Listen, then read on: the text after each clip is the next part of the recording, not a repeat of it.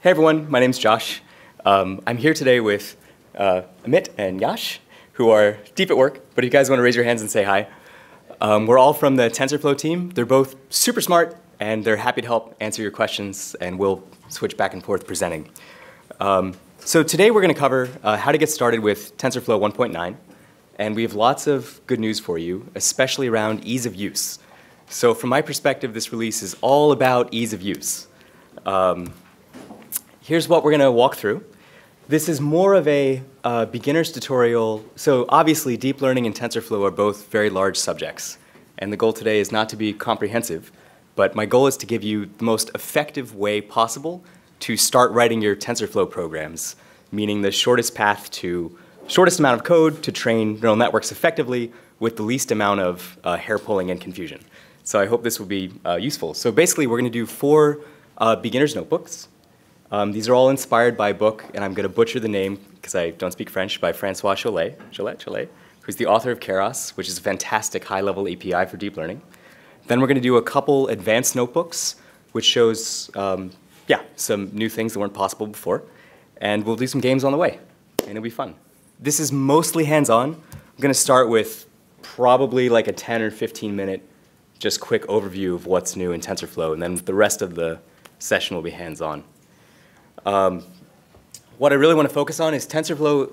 Actually, just so I can calibrate, who has written any TensorFlow before? All right, so like about a third of you. OK, so this is great. So if you're not aware, so TensorFlow has a large API stack. It powers almost every machine learning project at Google, which means it runs both at scale as well on small devices. It runs in JavaScript, on Android, on iOS, on GPUs, on TPUs. Anyway, it's a large framework with a large stack. So there's a lot of different moving pieces. And what I want to point you to today is the best APIs to start with, to get rolling. We're going to do everything in Colab. So this is SciPy, so I assume a lot of folks are familiar with Jupyter Notebooks. If you're not, I'll give a quick overview. All of the code from today is going to run in something called Colab, and I'll just show you what that is right now. It's basically a free web-based Jupyter Notebook. You can actually pull it up right now. It's a really good resource to be aware of.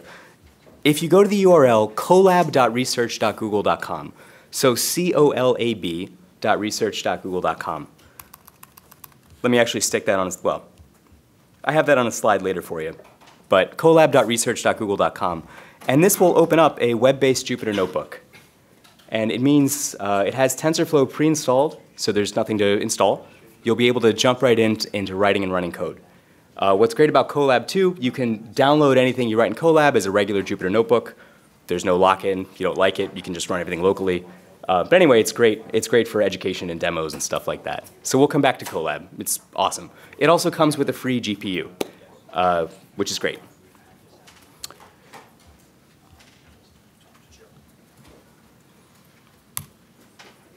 So this is the sequence of notebooks we're going to cover.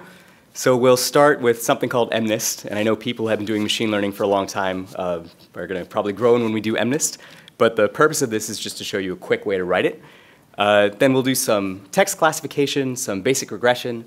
We'll explore a few machine learning concepts, and then we'll look at text generation. And we probably won't have time, but we can look at something really fancy at the end that you can continue reading on home for machine translation.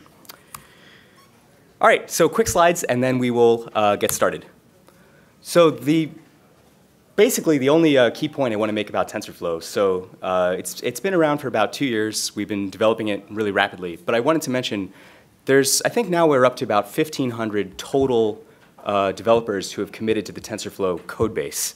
About 500 are from within Google, and over 1,000 now are from outside of Google. So TensorFlow is very much an open source community project, and it's extremely important to us to keep it that way and get more and more engagement from the community. One of the things we're working on for the 1.10 release, we're at 1.9 now, is we're trying to pull some of the docs and the tutorials into a separate GitHub repo. And the reason I want to do this is a great way to make contributions to an open source project, even if you're new to it, is helping to write just basic tutorials that explain the parts that you struggled with to other people that are new to the library. And I think by having this in their own repo, it'll make it easier to contribute. So that should be really cool. And as I was saying earlier, because it's a large code base, there's a lot of moving parts. So the main takeaway today is what to focus on and what not to focus on. Anyway, it's being developed rapidly. I don't really have anything specific to say about this that you can't find online, so I'm just going to blaze through that. As I was saying earlier, it runs on many different devices. So at a high level, almost everyone writes TensorFlow code in Python. TensorFlow is powered by a C++ backend. And today we're not going to worry about the backend too much in the same way as when you write Python programs, you don't need to worry too much about how they're compiled down into bytecode and executed. So we're going to focus just on the Python front end. There's also something called TensorFlow JS, which is fantastic, and you can write really, really excellent TensorFlow programs in JavaScript. If you look on the website, in truth, TensorFlow says it supports many, many different languages, including things like Java, and it does, but almost always when you're training models, when you're writing code to train models, you're pretty much doing it in Python, JavaScript, or R. A lot of the other languages, the support is mainly for serving models that you've already trained. So almost everyone should begin writing TensorFlow in Python, unless you're a JavaScript developer. TensorFlow JS is awesome. Or if you're an R developer, TensorFlow in R is also very, very good. All the other languages, I think, are still in the oven. So basically start in Python if you can. You'll have the easiest time. This is stuff that I was just talking about. So TensorFlow is not just a Python API for training and serving models. There's a giant collection of projects, everything from putting code into production, and this is exactly the same code base we use to serve production code at Google. By the way, with TensorFlow, there's no secret sauce, so the open source code is exactly what we use internally, which is one of the reasons why it's a giant code base. Yeah, but it's great. So things we care about and we're focusing on today is making all this easier to use. So we're a week ahead of this, but I hope early next week we're updating the TensorFlow Getting Started page. And it's going to have a lot of the materials that we're looking at today. But basically, it just contains more beginner-friendly exercises for the different APIs, and I think it's a much more sensible way to dive in than it is now. But broadly, the exercises we're going to look at today are the ones, and I know this is tiny, from the top left quadrant, which is the easiest way to start learning and using machine learning. So we're just going to preview this before it comes out. TensorFlow also offers APIs for things like research, which we'll look at, as well as training and deploying giant models. And all these are compatible, but we're going to start with learning and using ML. So broadly, here are the 4 API styles. If anyone has used a library called Keras, we have really, really good news. So has anyone used Keras, by the way? Have you liked it? Have people had? It's generally a very positive experience working with Keras. So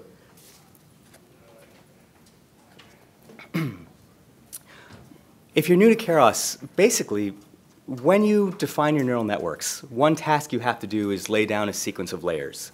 And one way to think of Keras is it's broadly an API for defining and training networks using Lego-like building blocks. What's interesting about Keras is it doesn't actually have an implementation to execute it. So Keras is an API spec, and traditionally it runs on top of other deep learning libraries. So you can run Keras on top of TensorFlow, you can run it on top of MXNet or CNTK. But in addition to that, we've also incorporated Keras into TensorFlow. And that means you can write Keras code, vanilla Keras code, in exactly the same way you would in standard Keras inside TensorFlow. And that's just as good as writing any other TensorFlow code. And that's what we'll look at today. If you care, you can also greatly extend that with these other bits of the API to do fancier things that I'll show you later. So, cool. I just said stuff like this. So Keras is Lego-like building blocks for defining your neural networks. If you wanted to use Keras outside of TensorFlow, this is how you would install it. You just do pip install Keras. I have the bang there because all this code I'm pretending would run inside a Jupyter Notebook. So you just do pip install Keras, and then you're good to go. And by default, this would also install TensorFlow behind the scenes and use it as the backend. That's not what we're going to do today. So we're going to start using something called tf.keras. And this is TensorFlow's implementation of the Keras API. It's a superset. So it's everything you're used to from Keras, plus integration with things like eager execution and estimators and distributed training and all this jazz that we'll get into later if we have time. And the thing that I'm most excited about is, in my opinion, this is the easiest way to write TensorFlow code for sure while you're getting started. So here's how this looks using Keras inside TensorFlow. So you don't need to do pip install Keras. You can just do pip install TensorFlow. You won't even need to do this when we're using Colab, because it's already there. And then you just import Keras from TensorFlow. And you're good to go.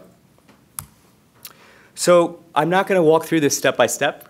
We're going to do this in the first notebook. But I just want to show you briefly what the complete code looks like to train your first neural network for MNIST using Keras inside TensorFlow. Would anyone like an intro to MNIST? Who has not looked at MNIST before? All right, I'm going to do it. If you have looked at MNIST and you don't need this intro, I would go to colab.research.google.com and just start reading some of the doc there. Anyway, so basically, actually, I'll tell you what. The best way to introduce MNIST, instead of me walking you through it, let's just go straight to hands-on time, because it's the very first notebook anyway, so this will be more efficient. So to get started, if you go to github.com/tensorflow/workshops,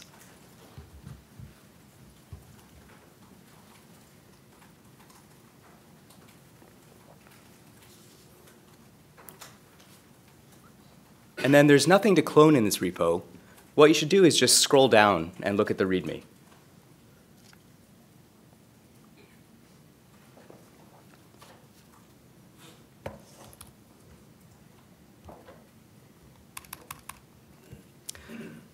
So if you scroll down, these are links to the exercises for today.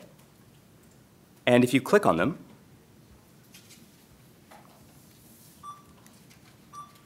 they'll open up directly in Colab.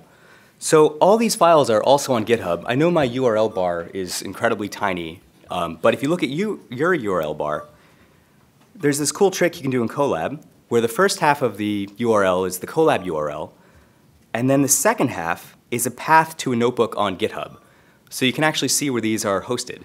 So these are all living in the TensorFlow getting started examples that haven't published on the homepage yet. But yeah, so it's a great way to open up a notebook from GitHub. So this is the first exercise we're going to do today. And I'll walk you through it briefly.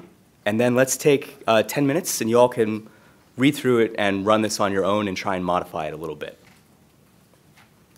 So I wish I could make this bigger. By the way, a couple features of Colab, in case you're new to it, that are super useful. First of all, it's a Jupyter notebook. In 10 seconds, for people who are new to Jupyter notebooks, there are a list of cells.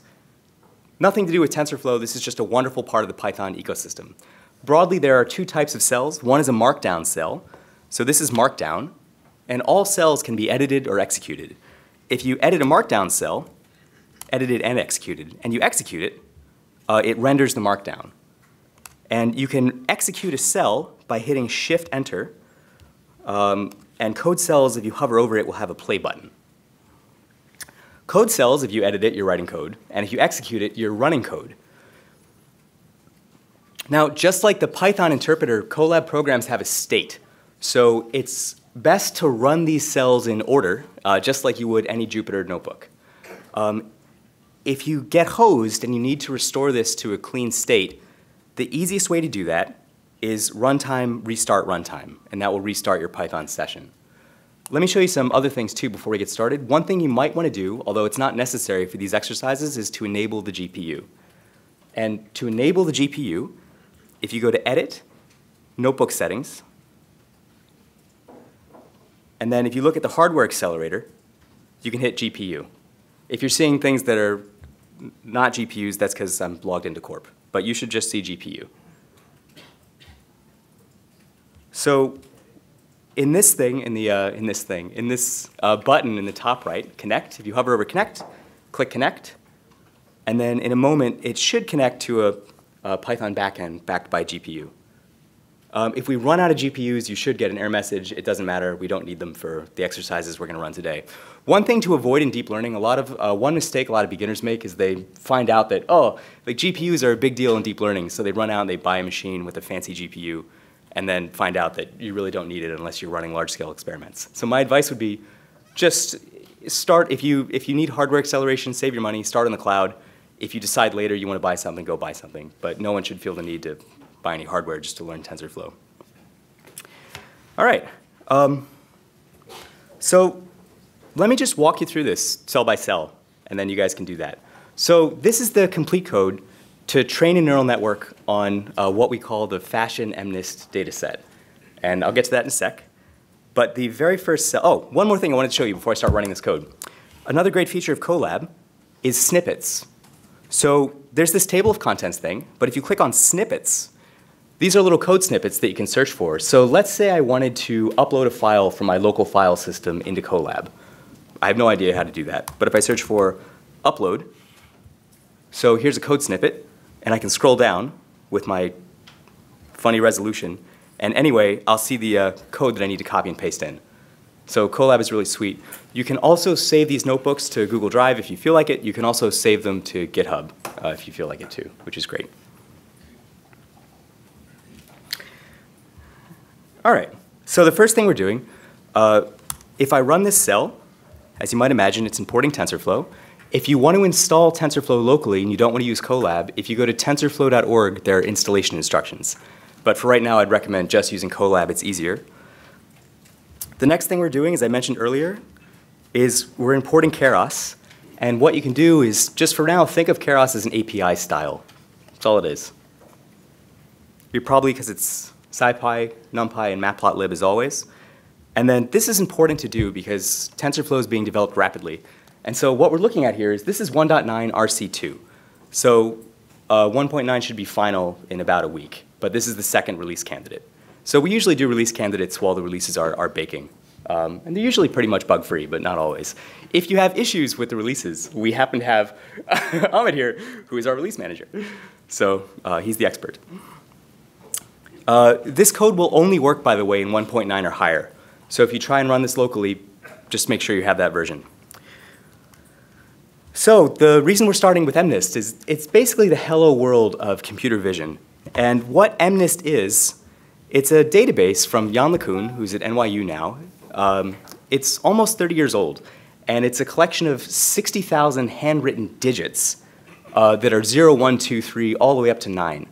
So it's basically, you can think of it as a task from the post office, where somebody writes a zip code, and your job is to machine read the zip code, except we're reading one digit at a time.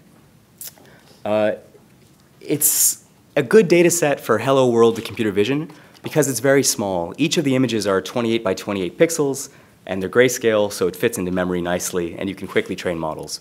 Because MNIST has been beaten to death by thousands of tutorials over the years, there's a version of it called Fashion MNIST, which is a different data set in exactly the same format, meaning that any code that works with MNIST, you can just swap the data set to Fashion MNIST without changing your code. And Fashion MNIST is 60,000 images of articles of clothing. And so it's slightly harder than MNIST. And so basically we have dresses, skirts, hats, shoes, sandals, stuff like that. And our job is to train a model from the training set. I'm going to keep the machine learning, by the way, in this tutorial to a minimum and just try and focus as much as I can on TensorFlow. So our job is to train a model from the training set and evaluate it on the test set. If you're new to ML in general, we're going to close with a lot of educational resources to help you get rolling there. All right. So the next block of code, the good news is this data set is built into TensorFlow. So there's nothing for us to do. So we're going to import it, and we're going to download it. And I think we'll find out if this is still hilariously hosted. Yeah, so you know, we have a cloud too, but I guess it wasn't quite up to this. So our friends at Amazon have this data set hosted for us. And so we've downloaded the data set. The labels, one thing you're going to find out really quickly, by the way, when you start developing with Keras inside TensorFlow is that machine learning is very, very concept heavy, but it's very, very code light. So this notebook is small, and it does a lot of really interesting things. So where we are right now in ML, and I'm really happy about this, is most of your time is going to go to understanding, you know, what and why are we trying to do. The how, meaning how do we get the syntax, is super important. But this is, and there's still a lot of work to be done. If you're new to this, nobody's going to run this code for the first time and be like, oh, I get it. Like, I totally understand how to use Keras now. But it's nothing compared to what it was even 2 years ago. So the APIs are getting much, much better. Anyway, just for convenience, The class labels, or the name of the images that we're trying to predict, are not included with this data set. So we're just going to manually enter them inside the notebook. So this is just for our convenience.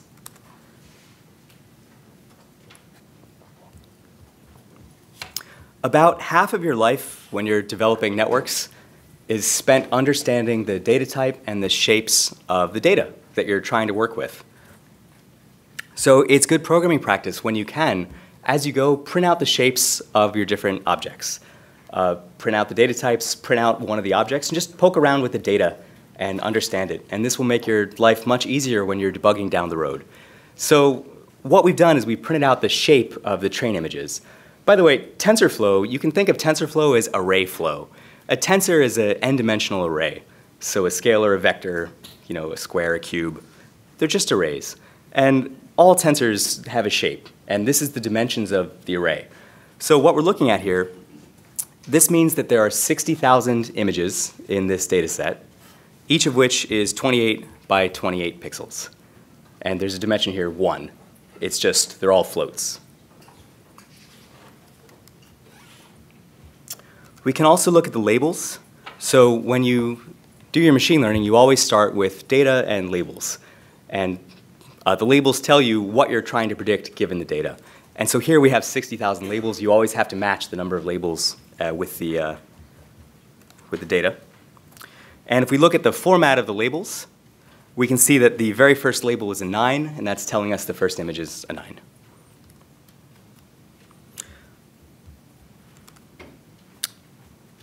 So far, we've done no machine learning at all. We've just imported the data set. Here what we're doing is we've given some code to print out the first element from the data set. So this to me looks like a shoe or a boot. And if we scroll up into the labels, this is a 9. Yeah, that's a 9. That's an ankle boot.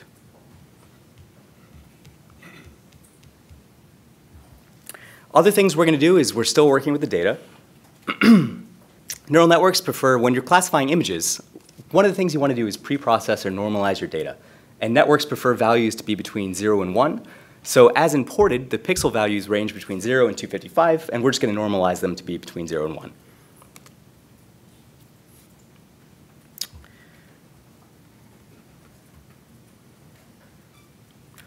So here, what we've done is we've just written some debugging code. And this is just iterating over the data set and displaying some images. And later, when we train the model, we're going to overlay this plot with the predictions we make to see what we get right and see what we get wrong. All right, so now we actually get to write some TensorFlow. So, and this is where things get really helpful. So Keras has different APIs. Broadly, there's the sequential API. And sequential means I am going to define a neural network as a stack of layers. It's literally a stack of layers. And this is great when you have one input and one output.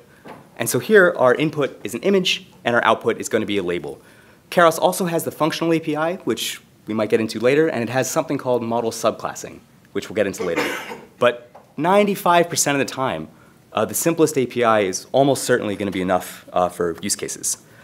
So this first line of code, we're also publishing a programmer's guide for this, which explains Keras in a lot of detail, which is great. So the first thing is, hey, I'm using the sequential API. Here comes a stack of layers. The first layer is not doing any ML. This is just pre-processing. So what we're doing is these images are images, meaning they're 2D.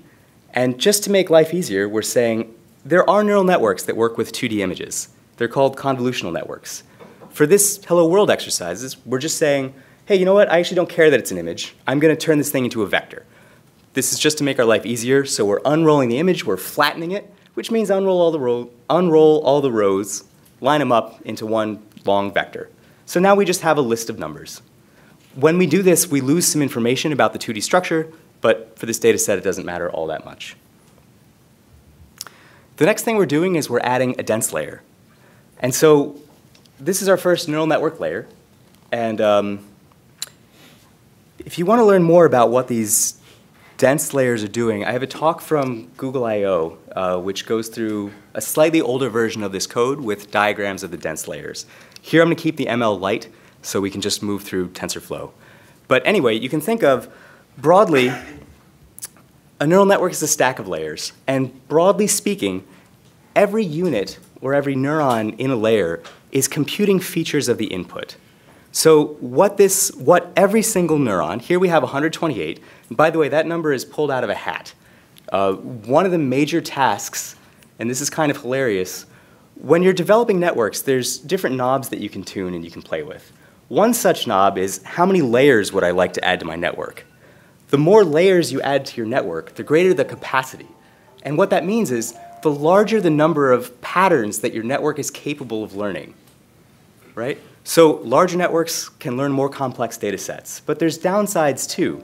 So when we're training a network, and this in machine learning, there's a fundamental tension between memorization and generalization. We have a bunch of training data, 60,000 images. We're using these to train a network. What we really want to do is have a network that's accurate on images it's never seen before. So we want to do well on new data. Now, if we define a network, say we use 5 layers, and each layer, let's say we have 500 units, this thing is going to get 100% accuracy on our training set. And that's called memorizing the data. It's going to learn it super fast, no problem. The problem is it's going to do something called overfit. So when we try it on new data, ideally we want it to learn patterns, like, oh, 7s have a shape, 8s have 2 circles. A giant network will literally just memorize, I know of 8,000 different 8s. They look exactly like this. So it won't be useful on new data. Smaller networks are more likely to learn patterns that generalize because they have less memory to work with, so they have to focus on patterns. So what we often do is when we do our experiments, we'll start with a reasonable design from a network. And you start, no one has intuition for this when they start using deep learning. So I would never expect somebody to look at a problem and be like, oh, you know, this is like a reasonable network design to start with.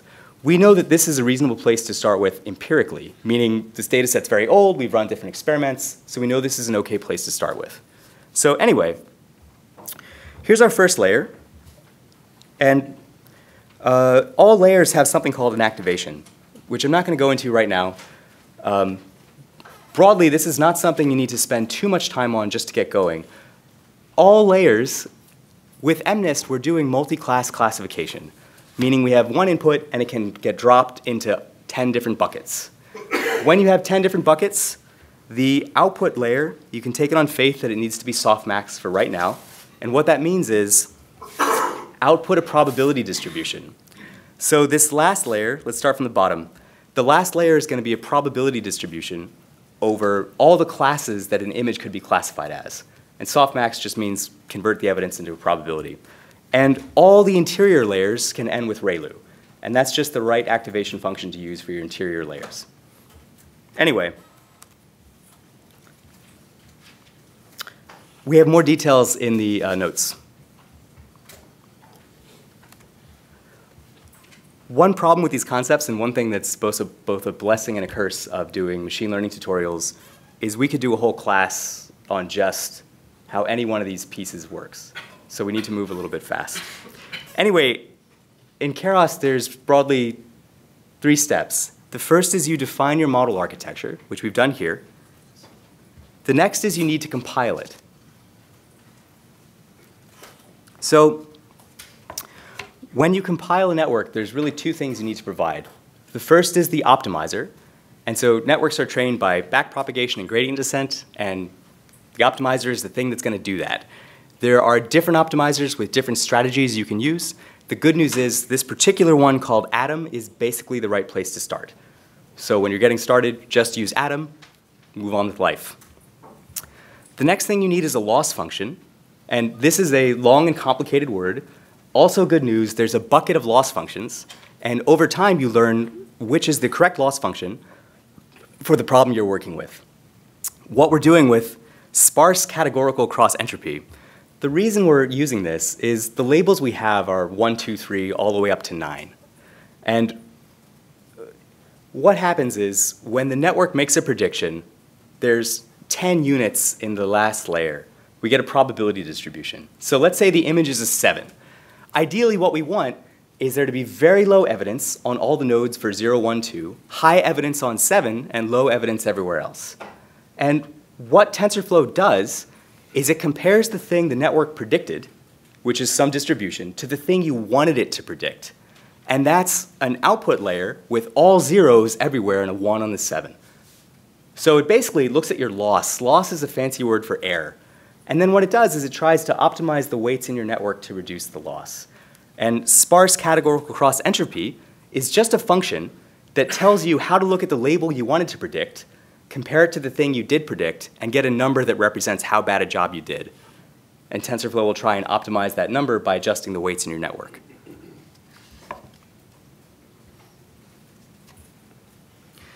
So after that, by the way, as we're going, one thing that's important to understand is this is super concept heavy. So I've mentioned things like loss, optimizers, all this stuff.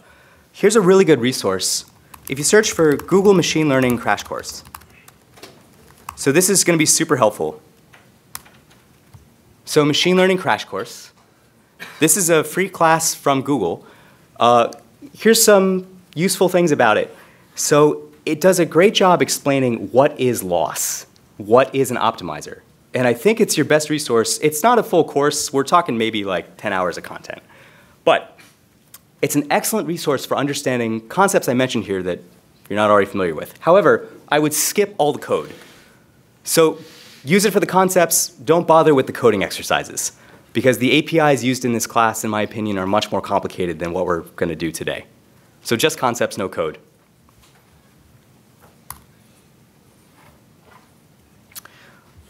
When we're fitting, fit is another word for train. At this point, we're ready to train our model. And if we train it, we're passing it the training images and the training labels. There's only one parameter we need to provide. And this is one of the few parameters in machine learning where there is a right answer, and it's your job to find it. So I mentioned earlier, and I know I'm a little hand-wavy, when we're defining the network, I'm like, the activation for the intermediate layers, ReLU is just the right answer. There's a box of things you can try. Almost always it doesn't matter. Almost always go with ReLU. So that's something you can just take on faith and just do, and you'll almost always succeed. Epochs, though, is something that has to be set properly for every individual problem you work on. And there's no way to know it in advance. So epochs means, what an epoch is, we have a training set, and an epoch is one sweep over the entire training set where we're updating the model, where we're training the model as we go over the data. So another word for epochs, or you could think of epochs as meaning, how long should we train this network? And if you train it for too short a period of time, the network won't do a good job at classifying data. It won't have learned enough patterns. If you train it for too long, it's going to learn overly specific patterns, and it will start memorizing the data, and it will perform badly on the test set. And so basically, somewhere between is a balance. And we'll go into how to find this with Notebook 4. But what's cool is if you look at the output, as we train this network, there's really two things to look at. So the first is loss, and this is the loss or the error on the training set. And lower numbers are better. So ideally, we want this to go down. The next thing to look at is the accuracy. And this is pretty much equivalent. This is the accuracy on the training set, and higher numbers are better. And so when we finish training this thing, we can see that it was about 90% accurate, which is okay. And then what we're going to do here in the last cell, or second to last cell, is we're going to see how accurate this model is on the test data. So this is data that wasn't used to adjust the weights in the training process. And this is the number we actually care about, because it's more representative of how useful this thing is in practice. And so in the test data, it's 88%. The takeaway here, we don't really care what that number is. What we care about is that the accuracy on the testing set is similar to the accuracy on the training set. And what's that? That's telling us that the model, we have a good balance in terms of, we have a reasonable size for the number of epochs. If this number on the testing set was way lower, that would have meant we overfit, or we trained the model for too long. And if both the numbers were low, that means we haven't trained the model for long enough. And so literally, the way you find the right number of epochs is you run experiments. You know, you pick 5 or 6 different numbers, run experiments, make plots, you find the right number empirically. And we'll do that in Notebook 4. Quick question. Yes? So if our numbers aren't exactly the same as yours, that's because there's some kind of randomization going on? Yes, great question. So there's random initialization, and there's a couple sources of randomness. The biggest one is in the weights, which I haven't covered, but internally the network has a large number of weights or parameters. Broadly, the way to think about a network, so machine learning means learning from data. The simplest example of learning from data is linear regression. So you have some plots, and you want to find the best fit line. You always have something called a model, and an example of a model could be y equals mx plus b. That model has 2 parameters that you want to learn. It has the slope and the intercept. So those are parameters you learn from data. And given your training set, you try different values. Neural networks do exactly the same thing, but inside the layers, instead of M and B, we have hundreds of parameters or thousands, and we set those from the data. Those parameters all start life as random values, and there's different random initialization strategies for different reasons.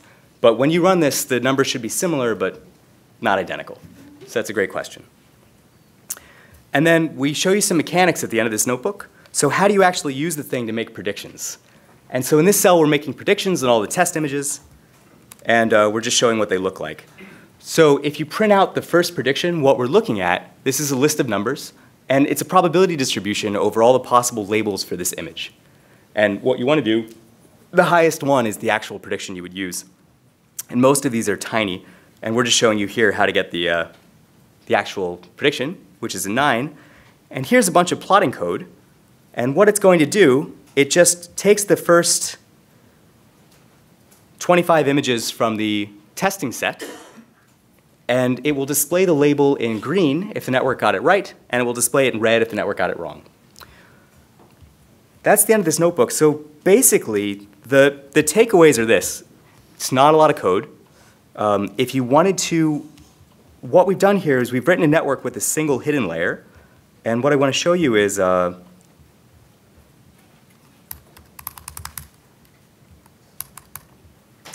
one of the nice things about Keras is if we wanted to switch our design, like let's say, all right, we got whatever, 89% accuracy on the training set. Let's see if we can get higher.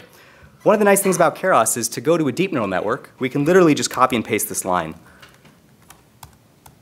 And now we have a deep neural network. So it makes it extremely easy to develop and test your models. And so that's a preview of what Keras can do. If you're totally new to this, it's an excellent, excellent, excellent API. For people that have used TensorFlow before, behind the scenes, this is laying down graph-level code. This is laying down symbolic code that's being compiled, optimized, and executed behind the scenes. But one of the nice things is when you're developing with Keras, you don't need to be aware of that at all, and it feels perfectly imperative. Yeah? So there's a difference between that twice versus just putting 256. Yes.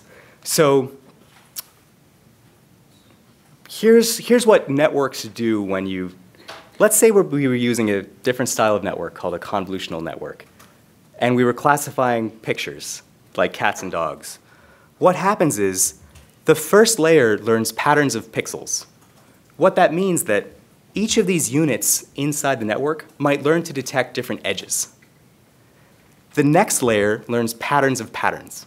So each of these units starts to detect textures. And our intuition breaks down, like who knows what the 7th layer is doing. But it's patterns of patterns of patterns. And so the more layers you have, you can learn more complex patterns. And the more units per layer, it's a greater number of patterns of each type. One of the horrible things about, if you're new to machine learning, neural networks are probably the worst possible model to learn first, because we have very poor intuition for how they work. If you want to learn a lot about how they work, the very best resource I know is Distill. So if you go to distill.pub, D-I-S-T-I-L-L. So this is a series of researchers who do wonderful, wonderful work investigating really precisely what is actually happening inside these networks. And the very first article they have is an exploration of what are different neurons doing in image classification networks. But if you're new to machine learning, the place to start, k-nearest neighbors for sure, decision trees for sure, and really understand how those models work. And then you can move sort of into the black box land of neural networks. OK, so why don't we take 10 minutes, try this notebook, To reset it, you can do runtime restart all, and see if you can run it once as is, and see if you can add another layer to the network, run it again, and just compare the accuracy. And try and look at the main parts of the code that are just defining the model.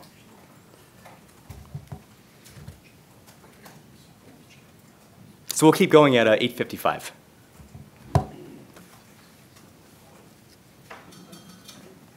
Oh, if you have questions, just raise your hand and we'll walk around and help. You said first, before neural networks, you should learn convolutional and then decision trees. Good question. So k-nearest neighbors. Yeah, so one sec. I actually have a very old video that walks through k-nearest neighbors from scratch. That I don't usually plug my own content, but this is a good one. I haven't looked at this for like 2 years. If you search for, if you go on YouTube, and you search for machine learning recipes, I think I called it Writing Our First Classifier. Yeah, this is real, yeah, 2 years now. I know this is a weird title. Look for machine learning recipes number 5. And this will walk you through just in Python. So there's no libraries at all, it's just Python. Just end-to-end writing a machine learning based model using something called k-nearest neighbors. And the great thing about k-nearest neighbors, it can classify these images, you wouldn't want to, but it could classify these images just like we have here, and it uses only high school math. It's really powerful technique. After k-nearest neighbors, the other thing to learn is decision trees. I have a video on this too, but if you search for decision tree, there's all sorts of tutorials. The reason I like these models is we have very, very strong natural intuition for exactly how they work. And so once you have those, then I would go to neural networks. Okay, so questions for the group or individual? So Colab is available to everyone? Yes, Colab is available to everyone. It was launched to support that machine learning crash course that I showed you. We use a very similar version of it internally to develop code. It's great. And it's for free? Yes, it's free. So there's some limitations. So the GPU memory is shared. So sometimes they're fast GPUs, it's shared. Colab is not appropriate for like, if you want to train giant models, this is probably not the best solution, but it's perfect. If anyone's doing any tutoring, any kind of education work on the side, if you want to give demos at work, if you want to share code so people can easily run it, you don't have to use it for machine learning, by the way. It's just Jupyter Notebooks in the cloud. It's great. And Colab supports installing other libraries? Yes, yes. Colab, it's running inside a container somewhere in Google Cloud. You have root access to the container. So you can run any command you want to run, just start it with a bang, and you'll run shell commands. So it's great. Is it 3, 2, 7, which Python? Oh, great question. There's both Python 2 and 3. You can also, by the way, connect it to a local runtime and use it as an IDE. But if you go to Edit, Notebook Settings, you can swap between Python 2 and 3.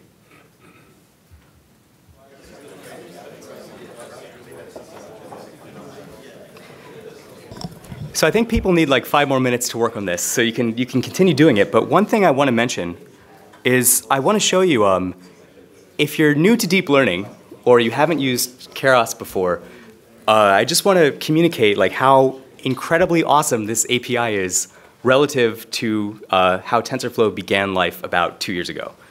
So I want to show you what the exact same code looked like a long time ago in a galaxy far, far away. So I'm going to go to tensorflow.org, and we're going to go back in time. So I'm going to hit versions at the top, maybe 1.1.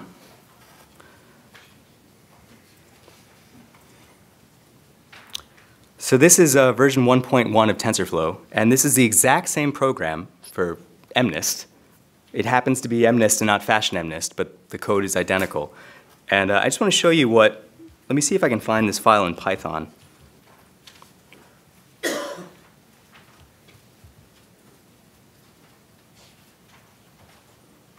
Yeah, let's see if this link still works. Yeah. So you'll see code that looks like this. So just to input the data, so basically, actually, let me show you. I have a couple slides to show you what this looked like a long time ago. Ooh, they got reordered.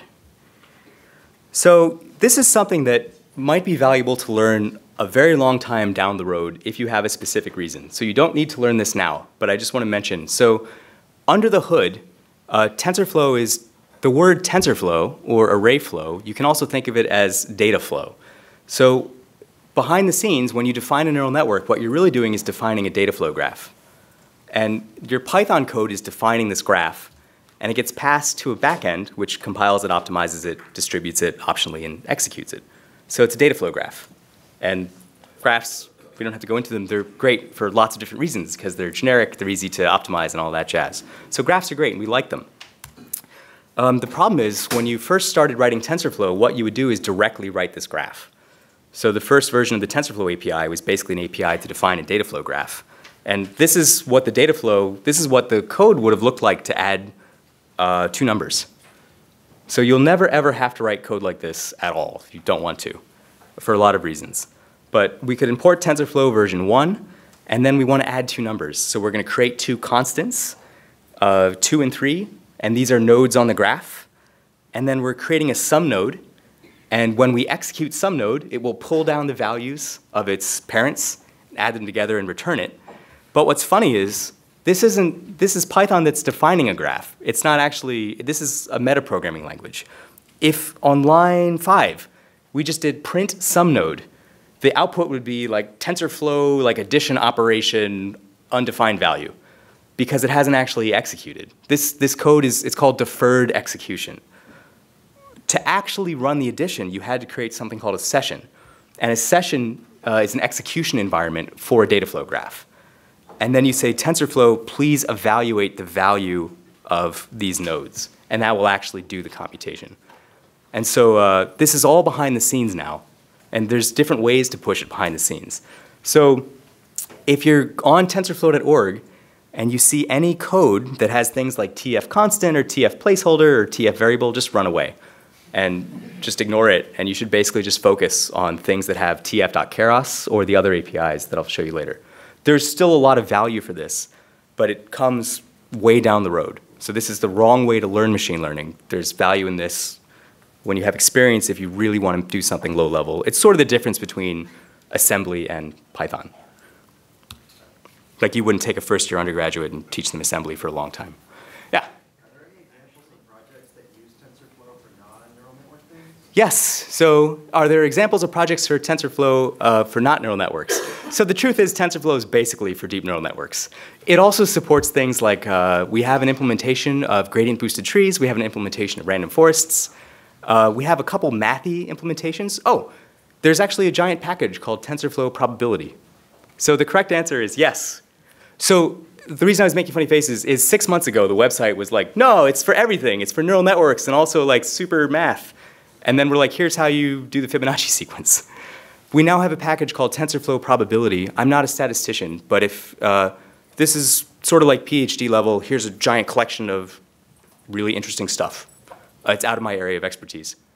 But if you search for TensorFlow probability and you have a stats background, I hope it's useful. Anyway.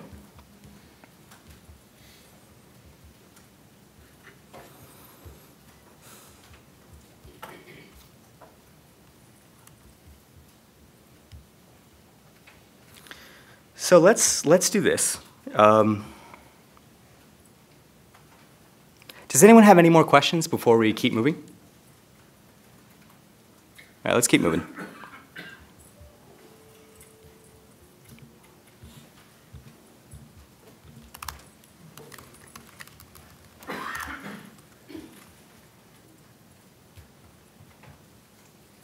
So we're going to do notebook number 2, which is IMDb.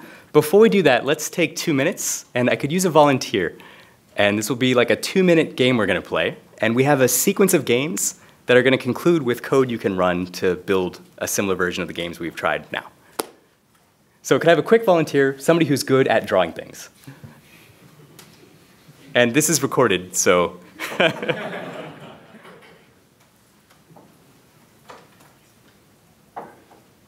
Come on, SciPy.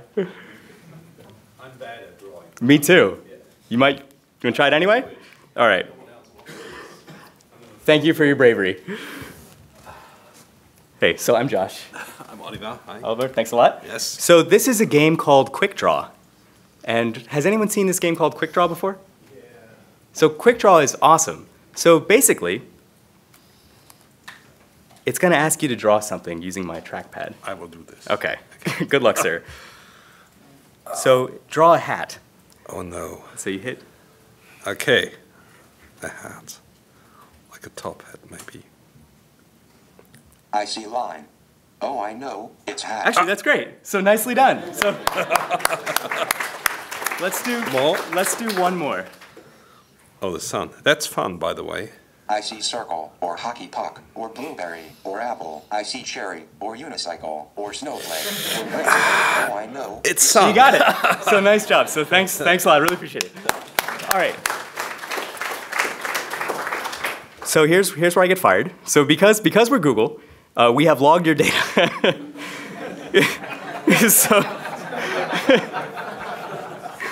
So on TensorFlow.org, there's a data set called QuickDraw, which contains, I think, 20 million drawings now. And they're anonymized, of course. And they're exactly like that. So it's 20 million drawings of people in 20 seconds or less trying to draw simple objects. And this is a really useful academic data set. What's interesting about these drawings is there's two ways to think of a drawing. One is it's a static picture. So you can look at the finished picture. And that's what we're doing with MNIST. A much more interesting way to think of a drawing is as a sequence. And so if you think about it, people often draw sun in a certain way. They might start by drawing a circle, and then they'll draw little lines extending from it. And there are different types of neural networks that can actually process sequences, and those are called recurrent neural networks. And anyway, I'll show you a couple more variations on this game and then some code you can use at the end to train your own quick draw model. So anyway. Question. Yes? Are we talking about the sequence of pixels or sequence of geometrical objects? Great question. It's a sequence of, are we talking about the sequence of pixels or geometric? Geometric. It's a sequence of vectors. So what the data set contains is pen positions started at these coordinates and moved to these coordinates. So it's vectors. All right, so let's look at the next notebook.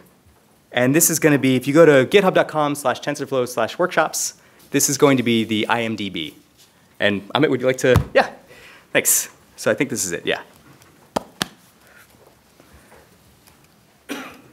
Cool. X out of the.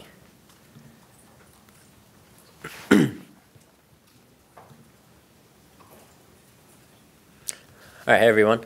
I just had a quick question before I get started so I can kind of tailor how I give my presentation. So I have basically two big reasons for why you might be in this tutorial. Raise your hand if you kind of have an ML problem already and you have your data and you know what you want to predict, but you're just not sure how to kind of codify whatever you want to do. So quite a few of you. And then how many of you just kind of want to learn the basics of TensorFlow and ML, and you've heard about TensorFlow, but you just didn't know what it was? Okay, cool. So a lot more of you want to learn TensorFlow. So I'll kind of tailor it a bit more towards that. So Josh just did a basic image classification. The tutorial I'm about to walk you through is going to be text classification. So we're going to start off the same way. Feel free to follow along. We're going to import TensorFlow, import Keras, and we're going to be working on what's called the IMDb dataset. So that's basically a dataset where you have a bunch of movie reviews, and they're tagged. The label is basically a 1 or a 0. 1 being very positive, 0 being negative, or a negative review. So let's download the dataset. If you notice, I'm providing the num words argument. So that's basically going to truncate the amount of separate words that we care about to 10,000. So any word after, let's say the 15,000th most popular word, we're just going to treat it as, we're just going to bucketize all the remaining words. That's all that means. So let's take a quick look at the data. So we have 25,000 training entries. And let's print the first training entry. So as you can see, it's just basically a list of numbers. Each of the numbers represents a word. Can everyone hear me okay? Cool. So one problem that you can immediately think of is that each review is of a different length. Like as we see right here, one is 218, one is 189. And neural networks kind of want standardized format. So what we're going to do is we're going to pad each of the reviews and either truncate them at 256 or pad them to 256, and I'll do that in a second. First, let's convert the integer back to words. This is not helpful for the actual machine learning portion of the tutorial. It's just so we can kind of better grasp how the data is formatted. So we're going to download the reverse dictionary. And then we have a basic function called decode review. And this is what a review looks like. So we have like a start character or a start word, and then a bunch of like actual words. So here is where we're going to pad the data. So we're going to use something called pad sequences. If you ever have any issues with kind of, you want to know what a function is doing, the documentation on TensorFlow is fantastic, and Keras as well. So you just Google the string, and then you can just find it like in the TensorFlow docs. And they're versioned as well. So as 1.9 comes out, we'll have a 1.9 version. But that's just how to figure out what any function is doing. So here we go. I'm going to pad the data sets. OK. So now we expect each of these to be 256. And now when we look at the first review again, we're going to see a bunch of numbers, and we're going to see zeros padded at the end, which is kind of what we specified to pad with. Word index with the index pad, which is 0 over here. Everyone following along so far? All right, cool, looks like it. So now we're going to build the model. And yes? The indices that you use 0, 1, 2, 3 were already reserved, or did you re-reserve them and move all the indices out? So good question. So the way that the data was formatted was that they were reserved. And so we've now created our own word index where, like, in this dictionary, we kind of give these values to those indices. But that was how it was formatted. And then once again, if you look up the data set and go to the docs, it'll show you why those are separated out. Yeah, good question. Cool, so now we're going to build the model. Our vocab size is 10,000, so that's all that is. I'll keep that aside for now. As Josh mentioned, we're going to build these layers on the fly using sequential. So you're gonna notice, I believe Josh's tutorial only had dense layers. We're gonna have 2 separate layers that you might not have seen before. The first one is an embedding layer. So what that's basically doing is it's adding a new dimension to our data that we're gonna be feeding in. And then the global average pooling layer is just gonna be averaging that across the new dimension that we have, essentially. We can go into more specifics later. One thing to kind of keep in mind when you're doing ML for the first time is not to get too involved into the math and into the weeds of what each layer is doing. And I know as engineers that's really difficult because we're programmed to understand exactly what's happening behind the scenes. But for learning for right now, I suggest kind of just stepping back and just trusting that the models that you see are doing what they're supposed to be doing, and then just looking up the docs and then kind of getting a high level understanding of what's happening behind the scenes. Actually, yeah, so that's exactly right, and that's a really, really good point. So excellent point. So the goal of these networks, the goal of these tutorials is not to be, let's understand exactly how the dense layer works, or let's understand exactly what the global average pooling 1D is doing. Not important. What's important when you're learning ML is the flow. And the flow is import a data set, understand the format of the data, define a model, and that's the black box portion of today. How the model works is black box, but how you train it, how you evaluate it, how you make predictions is what you want to walk away with. Yeah, rather than walking away with exactly how the embedding layer works, I think it would be better to know that, hey, if I have a text classification problem, I should start with an embedding, then a global average, and then feed it into dense layers. So, question? You're adding layers, but you're using different syntax. I was wondering, is it the same thing, or are you doing something different here? Yes, so we are doing something different. So in the previous tutorial, we only added dense layers, right? Now we're adding an embedding layer and a global average pooling layer. So if you want to find out more about that, you can always like refer to the documentation, but you are correct. Like the layers are a bit different this time. We have 2 new layers that you haven't seen before. And like I said before, the embedding is just adding a new dimension, and then the global average pooling is just going to be averaging over the previous dimension that we're cutting out. And I can go over that in more detail later on, but there's a lot going on there that I want to gloss over really quickly while we're building these layers, while we're building the model. Cool, so let's run this. You're going to get a nice model summary, kind of capturing exactly what's happening. And here's some more information about the layers if you want to read more into that. So as Josh mentioned, there are 3 stages to creating a model. First, you create the layers, then we compile it. So compiling is just done in one step. As Josh mentioned, if you're new, just use the Atom optimizer. It's awesome. There are a bunch of different optimizers that you can use, each with their own paper if you really want to get more into the weeds on that. Our loss function is a bit different this time. Since we're using just 2 outputs now, 0 or 1, we don't need a categorical cross-entropy function. We just need a binary cross-entropy function, loss function. And we're going to keep track of the accuracy as well. Cool, so we've compiled our model. I'm not sure if we did this in the fashion MNIST tutorial. We're going to create what's called a validation data set. So there's 3 types of data sets, essentially. There's training, which is what we're going to learn with and learn on. There's validation, which is part of the training usually. We're just going to keep validating our model and kind of mimic the test set. And then the test set is exactly what you test on in finality, or when everything is done. Once you get your test set numbers, that's it. You don't want to keep training on that because then you've essentially contaminated your test set. So that's a concept that, in case you haven't heard of it, that's really important to know, just for ML in general.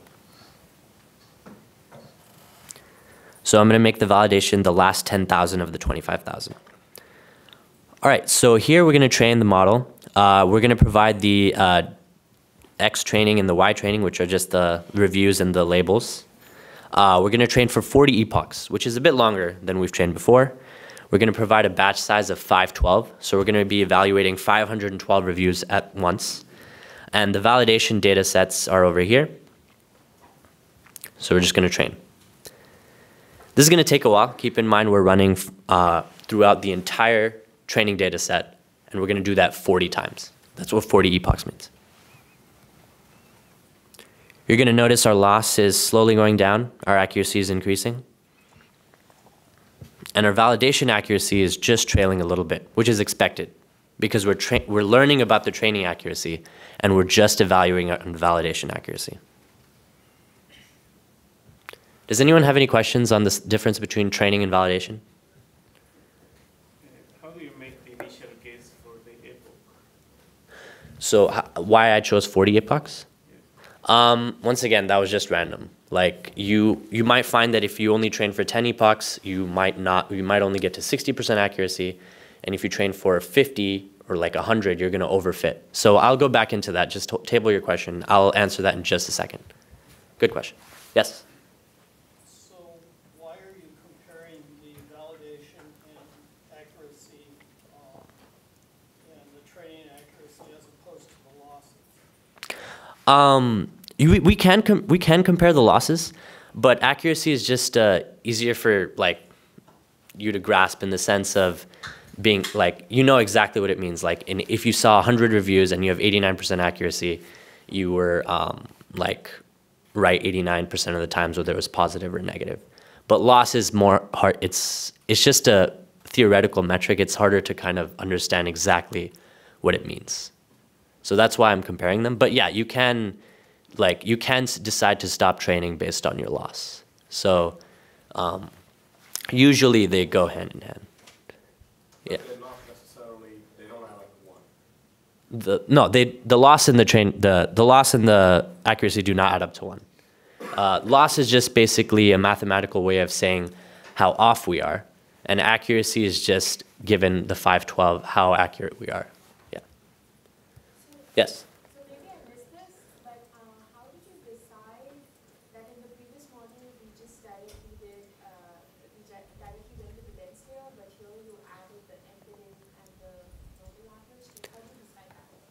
So that comes with practice. Do you have? Yeah, that's exactly. Go. Yeah, so that comes with practice essentially. So you could actually theoretically feed this directly into a dense layer. We just kind of want to show that with text classification, you can do different stuff. But that's an intuition that just comes with practice and kind of seeing different models. So like seeing another text classification model and saying, oh, they started with this layer. Let me try that. And you might find that some techniques that you're using will get you better performance than what we're teaching you. Yeah, so one thing, can I add to that real quick? So that's exactly right. So another reason we used in embedding layers for memory efficiency. So this notebook was inspired by a book called Deep Learning with Python. And if you search for Deep Learning with Python, there are many books by this name, but the one true book is the one by the author of Keras. And this notebook is very, very similar to one you can find on GitHub called Classifying Movie Reviews that does actually solve this problem just using dense layers. But it's much, much less efficient. And it has to do for how much memory you have to take up to represent all the words as vectors. And embedding is a way to compress that greatly.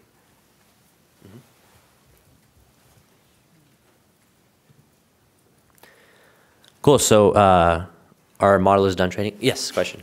So the validation accuracy and evaluation of the model on the validation actually goes back to feed into your model, or is it completely independent as an evaluation of accuracy? It's a completely independent evaluation. That information is not going back into the model input. Yeah. Mm-hmm. So what was the concern about using test set then? So so let me clarify again. The training accuracy or the training loss we are using to kind of tune the model using some really advanced calculus. The validation loss and accuracy, it's just for us. It's just to mimic the test set.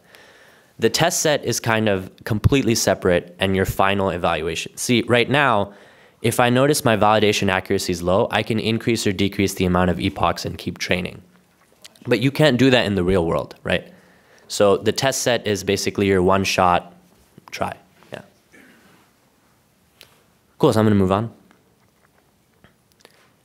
All right, now we're going to evaluate the model. So we ran the model on our test data, so we can't train anymore after this if we want to actually utilize these as our test metrics.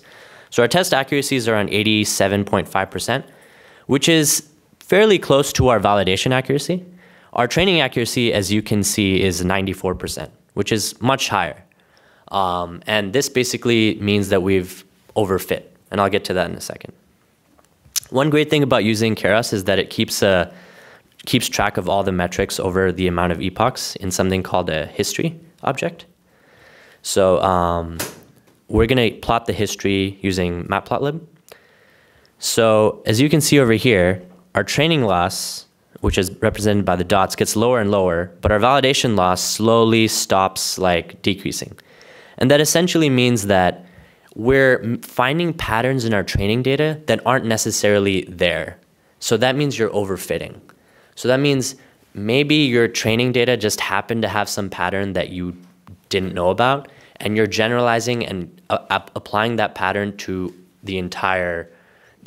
anything that your model sees, which is obviously bad. Which is why it's really important to get like randomly distributed and training data. A lot of ML is getting good training data. Yes. I know you don't want to look under the hood, but how can you actually determine that if you're just looking at your so this is your validation set allows you to determine that? Yes, because we weren't training and we weren't learning on the validation. Like I mentioned before, it was a completely independent metric. So if my training numbers are higher than validation, I can safely make the assumption that I'm looking at patterns that aren't there. So we took the last 10,000 as your validation set. So if it wasn't randomly distributed, that would have been like the original data. Yeah, yes. So it is randomly distributed in the data set, so I didn't need to randomly shuffle, but tf.dataset offers, if your data is from your own thing and you want to like randomly randomly shuffle it, tf.dataset has great APIs for doing that. Yeah. So over here, once again, you can see that the training accuracy is rapidly increasing, but the validation accuracy isn't. And so one way to avoid overfitting is that maybe we could have just stopped training after epoch 20, and then our model would be better able to generalize rather than overfitting to our training set. Overfitting and underfitting are very common problems, and there are a bunch of techniques to kind of combat them. I'm not sure if we're going into this. Oh, we will? Okay, perfect. So there's going to be a great tutorial later that kind of deals with some more mathy approaches of how to combat overfitting and underfitting, because those are problems anyone studying and practicing ML will face. So yeah. So yeah, that's the basic gist of text classification. Does anyone have any questions? Yes. Just real quick, I'm trying finding in the documentation a little bit more information about the structure of the history object. Yeah. I want to pull out history and get the dictionary of my loss, but what other information is in that history object that I can access? I think right now it's just the validation, loss, validation accuracy, and training loss and training accuracy. Yeah, it's just a dictionary of those objects over time, and then this is like the best way to plot them. Yeah. Yes. I think in that last chart, the y-axis was mislabeled. That should be accuracy. Oh, good point. Yes, you were right. Thanks a lot. Thank you.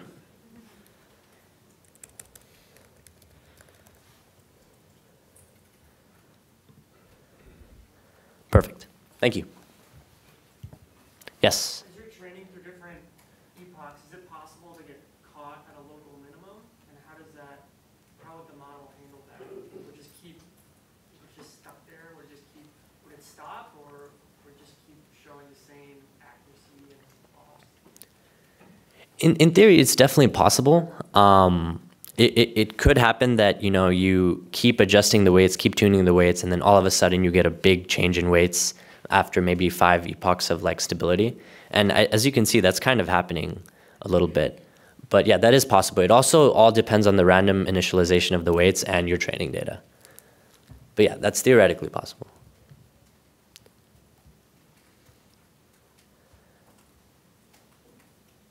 Yes? If you look at the loss graph, the validation and training start to diverge. It looked like we're at a loss of about 0.5. Is there any significance to that with that binary classification? I mean, does that basically mean it's like flipping a coin?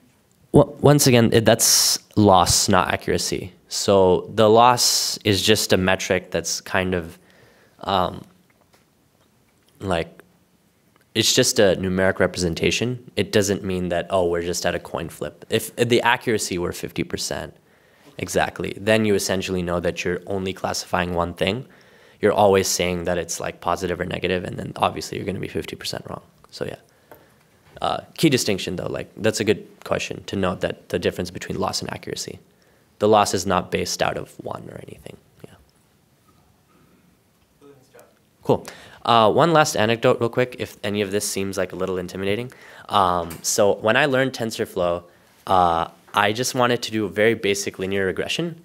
And all I wanted to do was I took a bunch of lines in Excel and I wanted to plot I wanted to basically reverse engineer the points to a line. And I couldn't figure out how to do it. So the guy who sat next to me, he was training this really complicated like convolutional neural network on ResNet with a bunch of GPUs. So I was like, all right, if anyone knows, it's going to be this guy. So I go over to him and I say, hey, can you help me with this basic linear regression? He takes a look and he looks at me and he says, I can help you classify ResNet with 8 GPUs. I can't help you do a basic linear regression.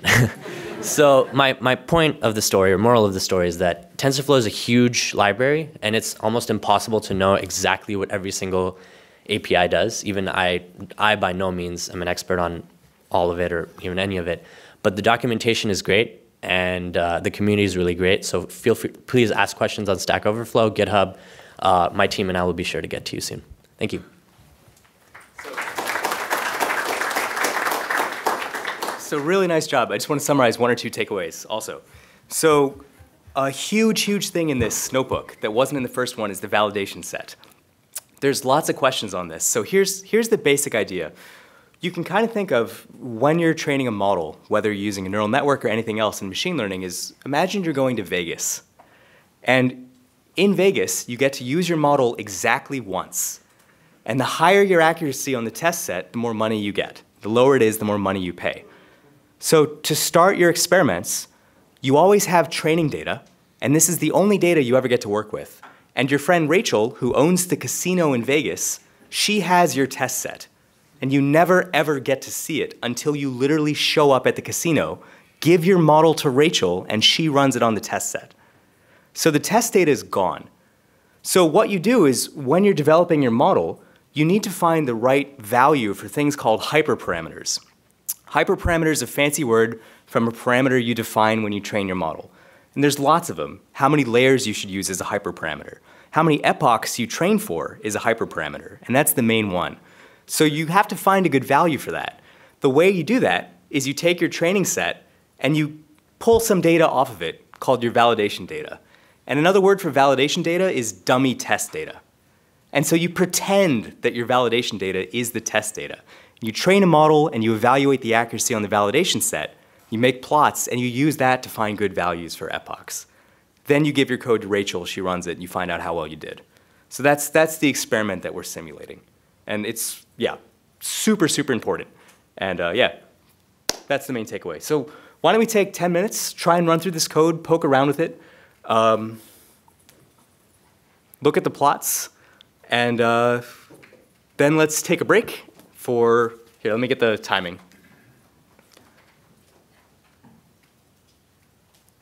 So I'll tell you what, let's start again at 9:45, so that's 15 minutes. So use as much of that time as you want to poke around with this notebook or get some coffee, and then we'll start again at 9:45. We'll do a couple more notebooks, play some more games, and continue onward from there. Oh, and if you have questions, just raise your hand and we'll come around.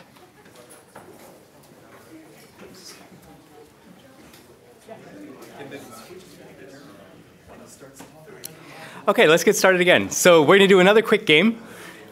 So I need a volunteer who can also draw, but this one's a little bit more complicated than the last drawing one. So this person will need to draw a duck. And there's a reason for this. Come on down, yeah, thank you, yeah.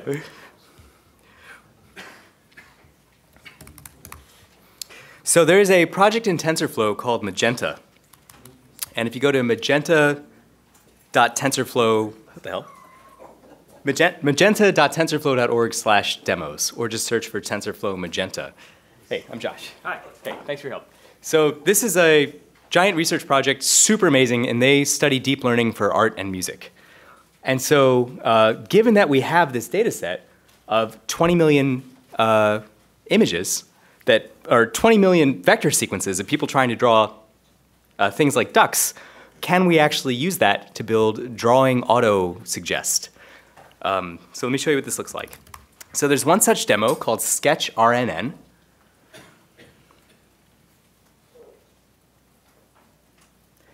And Sketch RNN is drawing autocomplete for all the different objects that people have drawn in QuickDraw. So if you wouldn't mind, and if you click and hold and start drawing a duck, and you can draw as much of the duck as you like.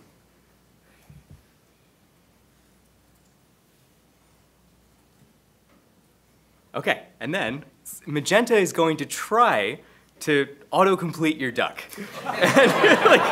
Oh, that's awful. Yeah, it's pretty bad. So sometimes it works well, sometimes it doesn't. But what, we can try again too. Clear? But what's, yeah, if you hit clear, we can try it again. Oh, nice. Okay, now let's see what happened. Hold on, I'll tell you what. Let's try again. See how you drew the first part of the duck with the beak? Yeah. That was smart. Let's try it again. If you just draw the beak and the head. Yeah, my mouse is a little funny.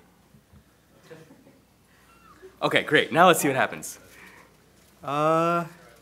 It's trying. It's not terrible, so let me try this too. Because I've used Magenta a lot, I happen to know that if you draw a beak and, well, I suck. If you draw a beak and a head, all right, that wasn't any better. But, So thanks very much. So as crappy as this is, it's also super, super cool. Because if you think about the complexity involved of the network understanding that if somebody draws a circle, they've started drawing the body of the duck. Or if they've drawn a beak like this, they've started drawing the beak. And it knows ducks have eyes and legs. And so what's cool is there's autocomplete models for all the objects that are in QuickDraw. And the complete code to train this sketch RNN is published on the website. It's a little bit beefy, but it's super, super cool. But it's just a great example. Anyway. All right, so let's look at Notebook 3.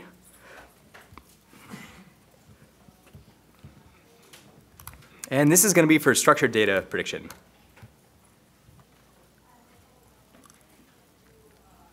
So if you click on housing prices,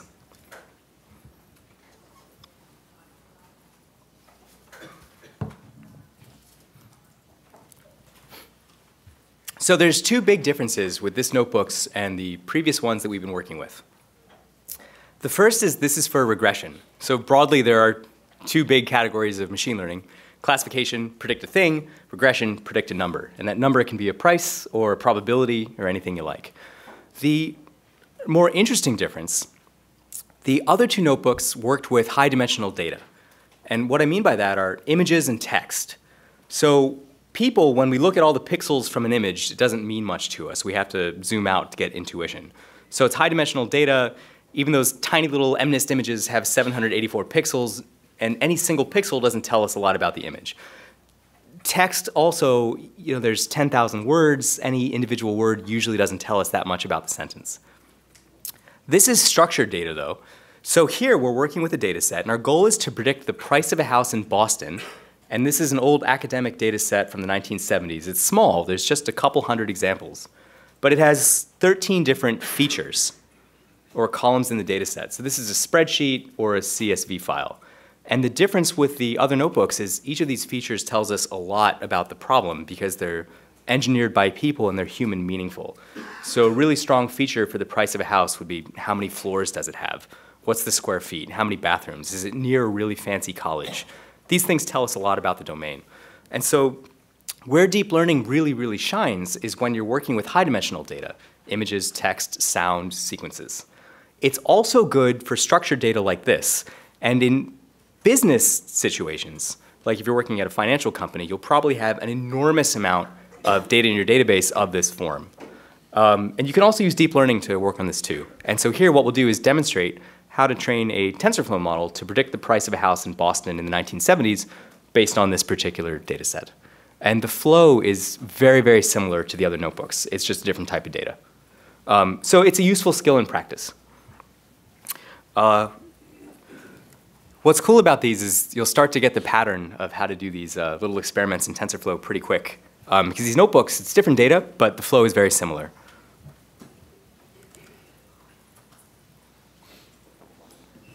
So as before, we're importing the data set. It comes pre-divided into train and test.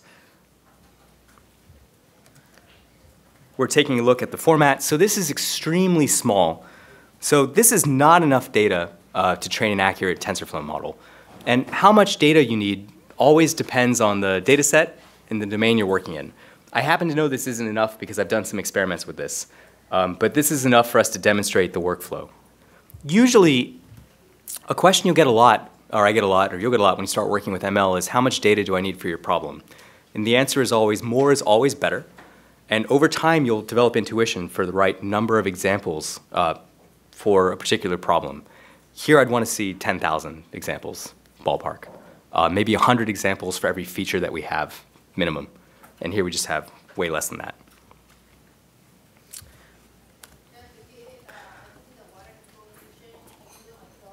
So when you start working with structured data, there's different things you want to do. The first thing you'd want to do is, here we're looking, actually, I'll tell you what. Let me show you something much cooler. So I'll come back to this notebook in a moment. There's a really useful tool. If you search for facets, F-A-C-E-T-S, Google Research. And we'll link to this from that notebook when we update it later. This is a really valuable tool for basically visualizing spreadsheets. And so if you scroll down, there's a demo that's preloaded. And this is a data set. It's a structured data set, so it's a CSV file from the 1990 US Census. And what this is, it describes, I think it's a subset, so there's like 50,000 people here, and each dot is a person. And if you click on a dot, you'll see the row in the spreadsheet that represents them. So this particular person is 31. They live in the US, probably all of them. This must mean country of birth, not current residence. Did they report capital gains? Jazz like that. Are they working full-time or not? And this particular data set, we want to predict if somebody is making more or less than $50,000 a year. And so this is 1990. So in this data set, the blue dots are people making less than 50,000, and the red dots are people making more. And the reason I'm showing you this tool is when you think about a problem like this, where you're collecting features, you want to think about what features we have to work with, and your intuition really counts a lot. Which features are meaningful and which features are not. Because almost always for structured data, you'll be collecting your own data set or involved with creating it. So if we think about it, age is usually a pretty predictive feature of income, meaning people under 18 are extremely unlikely to be making a ton of money. And so what we can do, we can facet or bucket the data set by age. And so now we're looking at age buckets. And if you look at 17 to 24, it's almost all blue. And you see adults later in their working careers tend to have a little bit of a higher percentage, and then in retirement it dips a little bit. Other features you could think of are education is pretty important. So we would, not always, but on average, people with a master's degree tend to make more than people with only a high school degree. And what other things you can do that are interesting in facets is you can facet by multiple things at once. So we could facet by education, that's not a great one.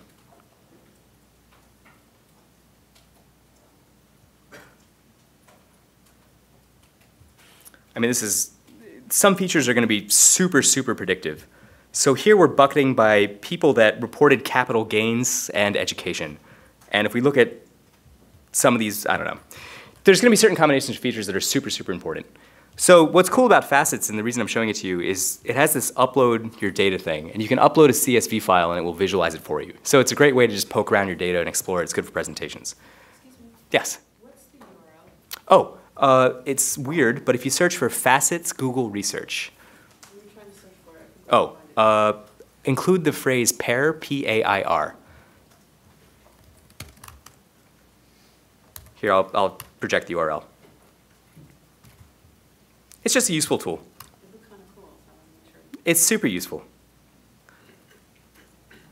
The reason I'm showing you this before I go in the notebook is almost always with structured data, it's not like, hey, I have some toy data set. It's, I'm collecting my own.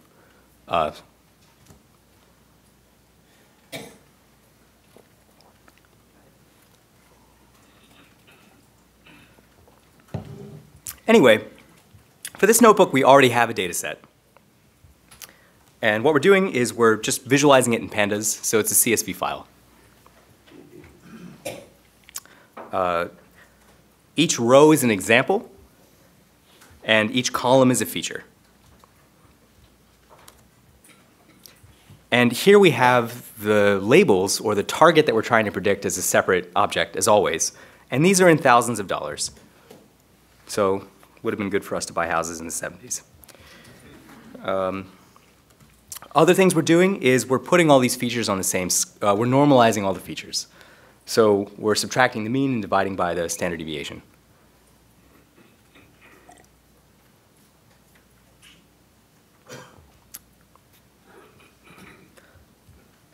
So at this point, we have vectors that can be fed into our neural network, as always. So the next thing we need to do is define a model. So there's a couple small differences with before.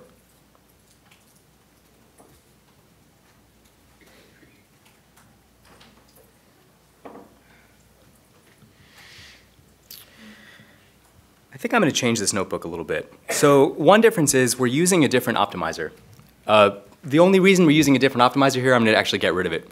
I would just use Atom. You can use a different optimizer. Here, another thing is we're specifying the learning rate. So optimizers actually have a whole bunch of parameters. almost always, and this is one of the things I like so much about using Keras, is it has something called good defaults. Meaning, if you just don't specify the parameters, usually it has the behavior that you want. Actually, you might have to specify them here because this is, we're using a TensorFlow optimizer. Close enough. The loss function we're looking at is mean squared error. This is a good loss function for regression. So what we want to minimize is the square difference between the price of the house we predict and the actual price of the house. And that just means that we're penalizing large mistakes are penalized more than small mistakes. As before, it's a fully connected dense network. Again, as always, we've found these numbers of units experimentally. So literally try a bunch of different designs of the network, make plots, compare the performance on the training and testing set. Question. Yes? The numbers that we've been using for the number of neurons, I guess, has been 2 to the power of something. Is that a numerical efficiency or? Great question. So why are we using powers of 2 for the number of units? So yeah, that's for numeric efficiency. So efficiency is a whole topic. What happens is, ultimately, with larger models, we'd want to run them on an accelerator like a GPU. GPUs have a certain amount of memory, and usually it's much, much smaller than system memory. And so there's different trade-offs to make between you want your model to fit in memory, and then you're also copying data back and forth between system memory and the GPU, and you want to find efficient values for all these. But to answer your question, this doesn't have to be a power of 2. This can be 99 or whatever you want. I think it's just because these are numbers that are familiar to us. It also could be that we might want to do a search for the right number, and so we're just using powers of 2. Also, by the way, to be aware of, don't get stuck. So this is sort of a black hole. So first of all, there's no right answer. So there are many possible designs for this network that will perform equally well. So don't get sucked into, a lot of students, when they first start learning about deep learning, they'll focus all their time on defining the model. And this is one of the least important parts because it's something that's perfectly encapsulated. What you should spend your time on is understanding the data, setting up your experiments. That's basically thinking carefully about train, validate, test. Think about how your network's going to be used, how you use it in practice. All that matters much more because you can come back to this later and try different designs. What we're doing here, so before we were training for a very small number of epochs, like 20. Here we're training for 500. And the reason is that this is a really, really, really tiny data set. And so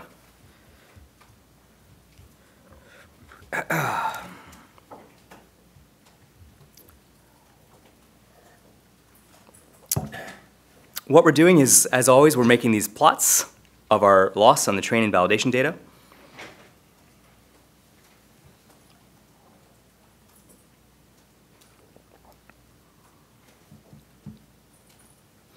So here's one useful technique. So when you're training these models, you always need to figure out how long should I train the model for and when should I stop.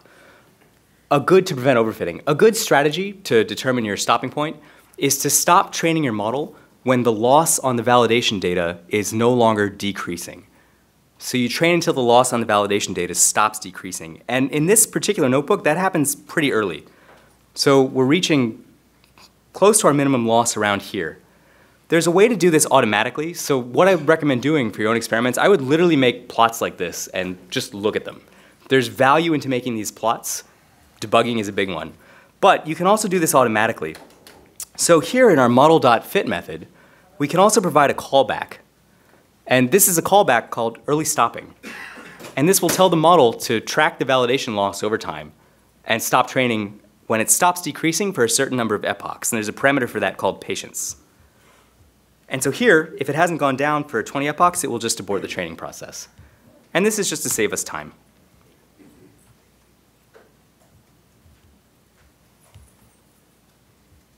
And so here it stopped training after about 150 epochs.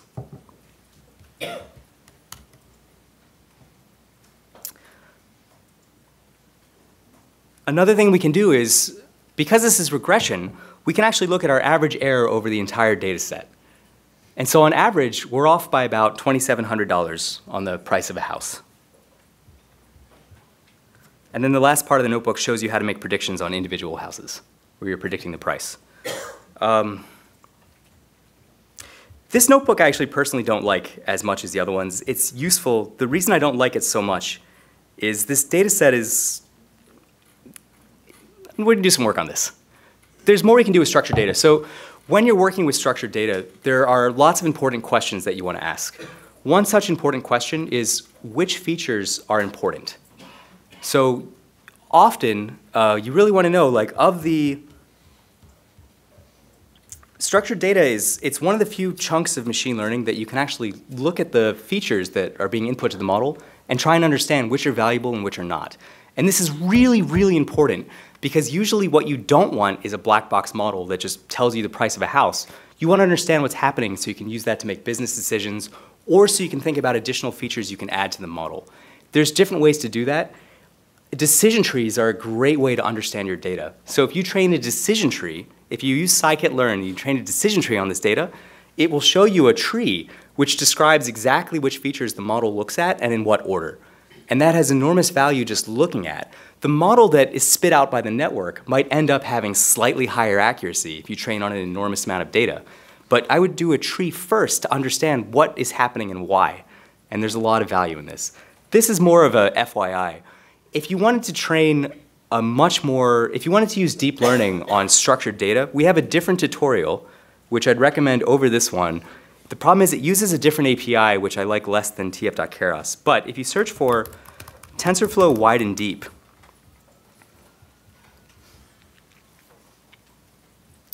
so TensorFlow wide and deep is a tutorial we have on tensorflow.org that goes into structured data classification using that census data set that I showed you earlier.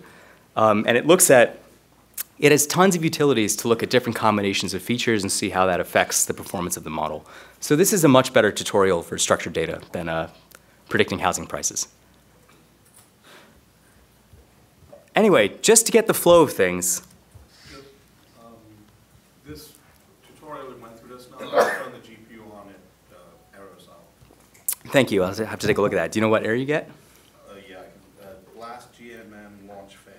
Nice. I'll come over and check it out. Thanks. Yeah, so I'd take 5 minutes, go over this, see if you can run it, predict some housing prices just to get a sense of the flow. And then we'll look at notebook number 4, which I think is much more valuable because that teaches overfitting and underfitting, which is a super good concept to know.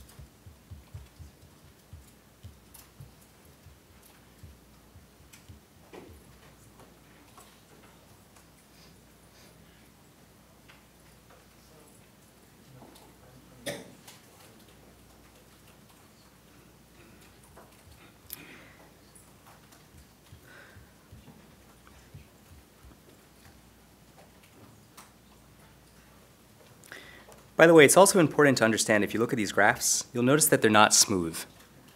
And it's important to think about why these graphs are not smooth.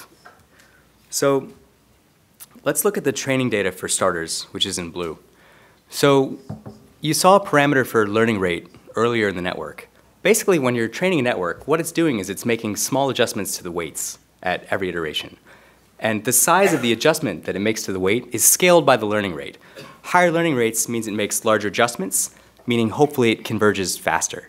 But with too high of an adjustment, your loss can actually start increasing again because you've moved too far in the wrong direction. And the reason this is bumpy, it's issues with the learning rate. If we used a really, really tiny learning rate, the model would train slower, but this would be much smoother, usually decreasing. It's bouncing up a little bit just from learning rate problems. The reason the validation loss is super bumpy is basically it's bumpy and it's bouncing up again because we're beginning to overfit. So at every iteration, we're testing this data on the validation set. And although we're optimizing it using the training data. And so the performance on the validation data varies depending on our parameters. And so that's why that's bumpy. I have a question. Yeah. How important is the Extremely. So the question was, how important is it to normalize your data? So if your data are not normally distributed, then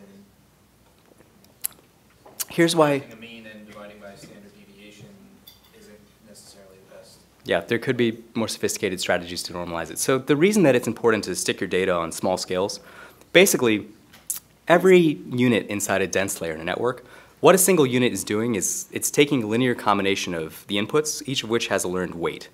So every feature from your data set, let's say the square foot of the house, is literally multiplied by a number. And so the problem is, as you scale that number, you get much larger or smaller impacts depending on the scale of the feature. And if you put them all on the same scale, like between -1 and 1 or 0 and 1, it makes it easier for the network to learn similar size weights. So all the weights are of the same order of magnitude. Yeah, exactly. So let's work on this for about 5 minutes, then we'll do overfitting, underfitting. Yeah? When you normalize between like 0 and 1, does that cause limitations on like, would the model be less likely to give you outputs that are going to be beyond the range of your normalized data, like if it were to be abnormal in that sense? So great question. So can the model give you outputs beyond the range of your data? And the answer is yes. So a regression model can predict, yes, you can get huge ranges. And that's a problem. How well does it extrapolate? So how well does it extrapolate? So the answer is, models, the most important thing is your data set. So to train more accurate models, always, always, always more data. In the special case of working with structured data, it's how thoughtful are your features. So the network only gets to look at features which we've engineered. So if we're giving it things like square foot of the house, number of bathrooms, distance in miles to a fancy school, those are all very informative. If we give it uninformative features, like what's the color of the roof, or like, that tells us a lot less. So how thoughtful are your features? Quantity of data, thoughtfulness of features, properly designed experiment. After those three, is the model architecture sufficient to learn the data? In practice, when you're doing ML, 95% of your work goes into data collection, data cleaning, and feature engineering for structured data. A much smaller amount of work goes into building the model. I have a question about the learning rate. I'm just wondering why the TensorFlow implement called adaptive learning rate. Say, Great question. Based on the decreasing rate of the loss function, just adaptive adjust the learning rate. Great question. So the question was, why can't the learning rate be adaptive? And the answer is, it is. So by default, Atom will use an adaptive learning rate. So that's why we like Atom, one of the reasons. That's exactly right. Yes? So what about your code makes it a regression model? The fact that you're using an MSE loss? Yeah, so there's a couple things. Thank you. Yep, so what about the code makes it a regression model? So the loss is mean squared error. And we haven't gone into network design, but if you look at the if you look at the lowest layer of the network, so the output is a dense layer with 1 unit. And what that literally means is this will be some number that ranges between -infinity and +infinity. It's just a single number. And that number is the output of the network. And what we do is we compare the output of that number to the squared error of what it should have predicted. We can constrain the value of this. So let's say we were doing a regression model, but we wanted to predict a probability instead of an unbounded number. What we would do is just say activation equals tf.nn.sigmoid. And what that will do is that will squash that value to a range. But with no activation, it's unbounded. Are there other bounds that you can specify by custom functions? Yes. You can write a custom activation function. So all of these are just functions. You could implement one in tf.keras, or if you look at notebook number 5, you can do one with eager, and it's much easier. In general, I'd steer you away from that. But yes, you can. Yeah. Yes?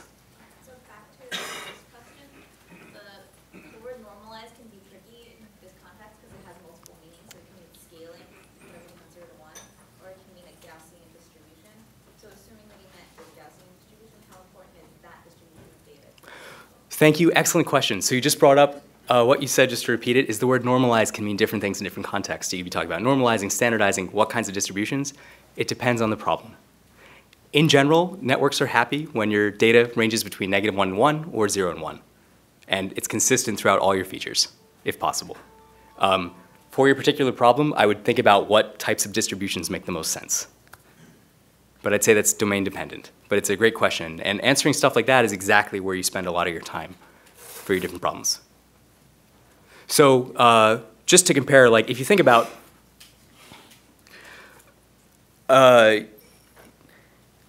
properly normalizing your data, and whatever that means for your problem, is much more valuable than spending that same time tweaking the number of layers in your model, like massively. Yeah, good data, good features, and a lot of data will, and a simple model will always, always beat a lot of data, crappy features, and a complicated model. In the previous example, we explicitly made a validation set. Here we're calling validation split. Is there a difference between those two? Yeah, great question. So, and is that, if the split, is it the same set each? So here, basically, a giant caveat about this. I think I'm going to change this notebook a lot. This is not showing best ML practices. The previous notebook was. What we're doing here is, I'd have to read this code more carefully, but what we're doing when this is convenience. When we're training the model, what we're asking TensorFlow to do is take 20% of our training data, and I'm actually not sure if this is consistent across epochs or if it's different every time. I'd have to check. And it's using that to validate the model as we go. This is purely for convenience.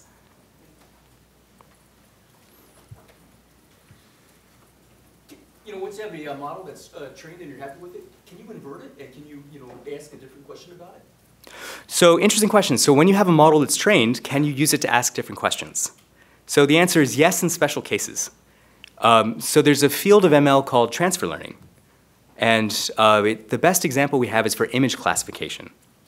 So let's say we trained, there's a common data set in ML called ImageNet. And ImageNet has a million images and 1,000 different classes, so cats, dogs, flowers.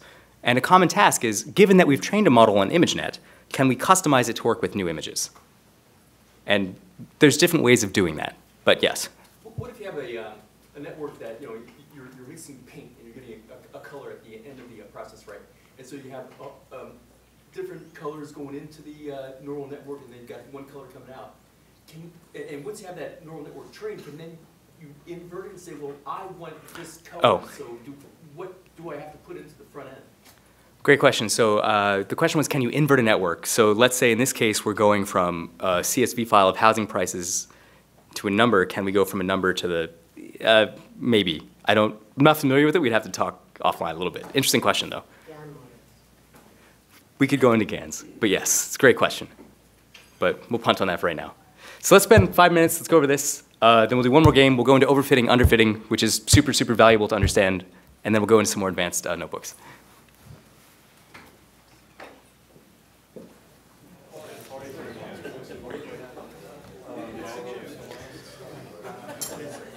All right, if everyone's ready, we can get started with the next notebook.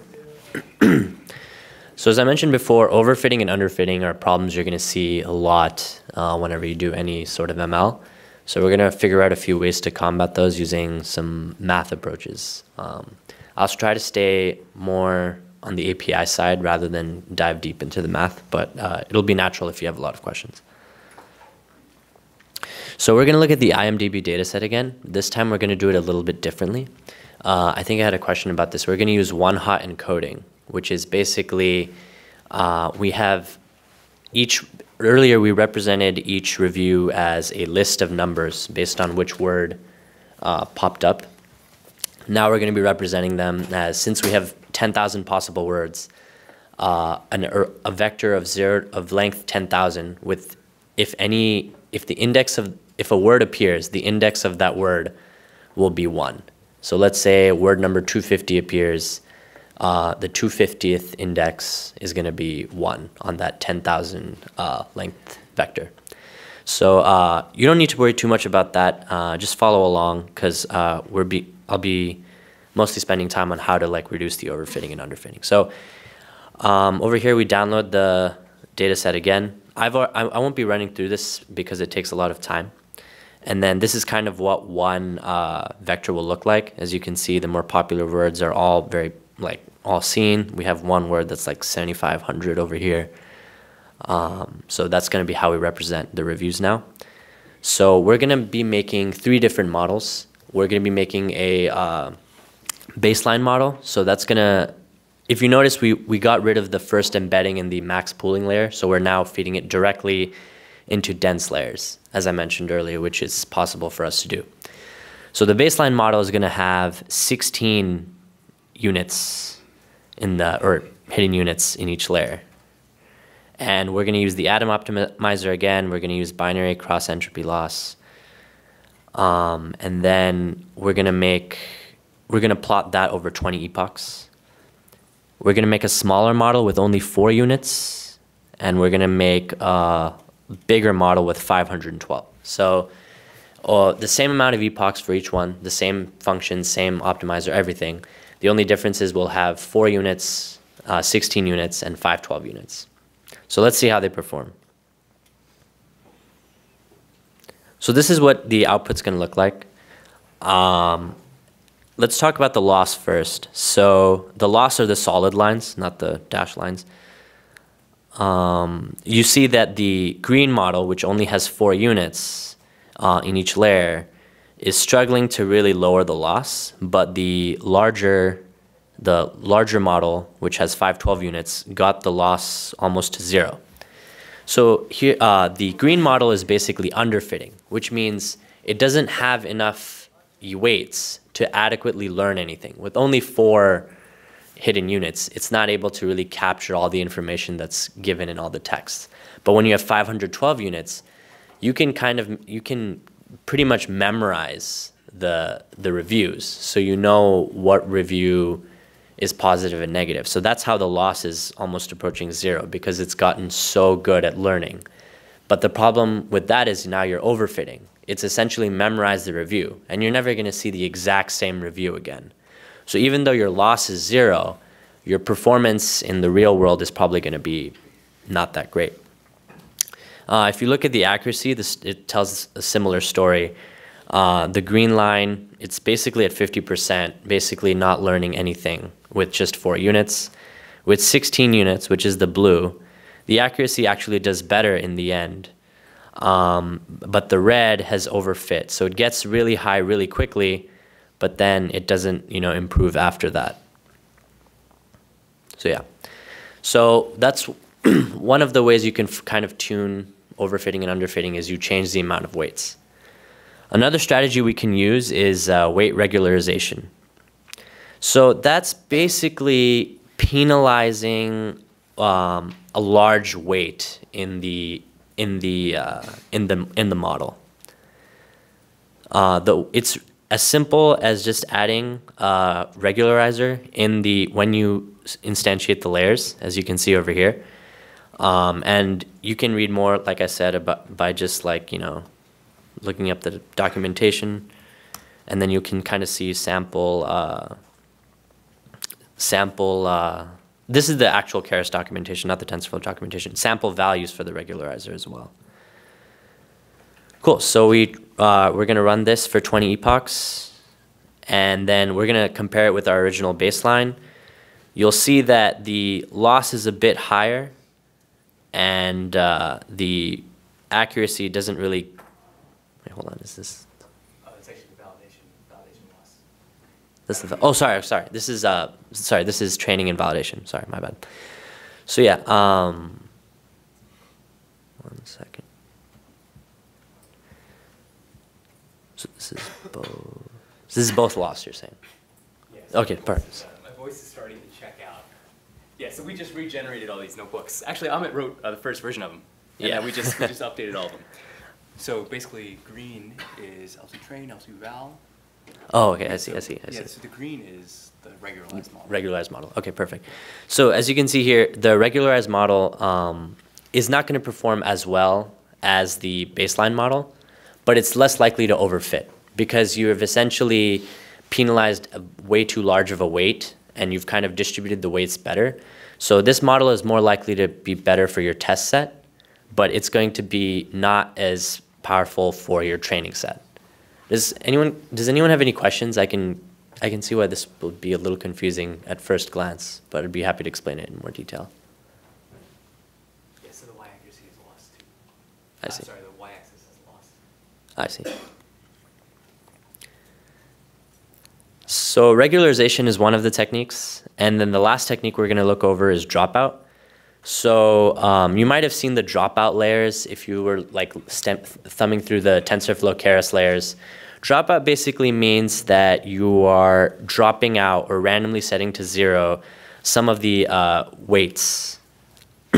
And here's an example, like if a given layer would have returned a vector of this, we randomly set some of the output to 0. And then at test time, instead what you do is rather than setting anything to 0, you just scale down because now all the weights will be activated. So it's as simple as just adding a dropout layer after each dense layer. And that's how and usually the weights are, or like dropout weights or values are set between 0.2 and 0.5. So once again, it won't perform as well as the baseline model, but once again, you're less likely to overfit to your training data. I can give some additional context if you want. Yeah, go for it. Thanks, go for it, yeah. Thanks, yeah, nice job. So some additional context. So one problem with these graphs is there's so much on them, they're hard to read. So let me see if I can take our giant mega graph and let's look at the, yeah, it's gonna work. So let's look at what happens with each model individually. So this is our big model. And in the solid line, like Amit was saying, we have, this is the accuracy on the this is the loss on the training set. So lower numbers are better. And what happens is when we train this model, after like 3 epochs, it's basically going to 0. And when we look at this, we're like, oh, great, it perfectly learned the training data. But then in the dashed line, we're looking at the loss on the validation data. And this is like, oh, crap, it is doing horribly on the validation data. And you see how these lines diverge almost immediately? What this means is the training accuracy is going down. I'm sorry, the training loss is decreasing, which is good, and the validation loss is skyrocketing, which is horrible. So this is classic overfitting. It's memorizing the data. So this big model is terrible, and it's too big. So one thing we can do to increase the accuracy on the validation set is reduce the size of the model. And so if we do that, we can plot our smaller model and compare how it performs. So now we have a ton of stuff on the screen. So smaller is in blue. So what's interesting is that the peak loss on the training set is not as good for the smaller model. It hasn't memorized the data or gone to 0.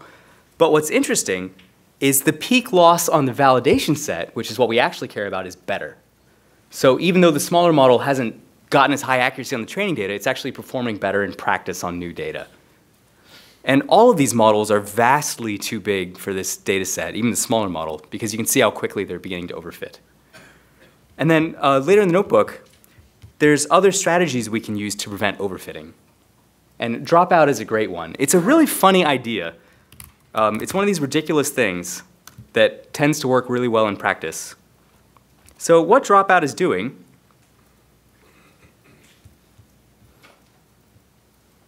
it's a silly idea, but it's ridiculously effective. So as you're training networks, on the left we're looking at a cartoon diagram of a fully connected neural network. And at dropout, while we're training the network at each iteration, we're randomly selecting a subset of the neurons, or the units, and we're just turning them off. So they're gone. And it's random which subset gets deactivated. And what is happening is this forces the network to learn redundant representations. So any individual unit, it can't rely on too heavily because it might not be there. So it has to learn redundant representations which tend to generalize better. That's what dropout is doing. Anyway, what I would do is I'd run this notebook, I'd look at the plots. If you want, you can play with it a little bit. But basically, what this notebook is showing is when you're training these models, a key parameter to find a good value for is the number of epochs that you train the model. And in the previous notebook, early stopping is a great way to locate that. Making plots like this and looking for the point when overfitting begins to happen is a great way to locate that. And also, adjusting the size of the network and seeing how that affects overfitting and underfitting is super, super important in practice. So a lot of machine learning is experimental. It's hugely experimental. And so making plots like this in practice is super common. Any questions on stuff like this? Yeah? For the dropout, is there an equilibration period? So if you're setting things to 0, are you giving it time to accumulate a number back again, or a weight to it back again? Yeah, so what happens when we set the weights to 0, or when we set the units to 0? So basically they're turned off for one iteration of training. So we don't delete the weights. It's just, they're just not used in computing the output for one iteration. And they're not updated in that same, yeah, exactly. Yes?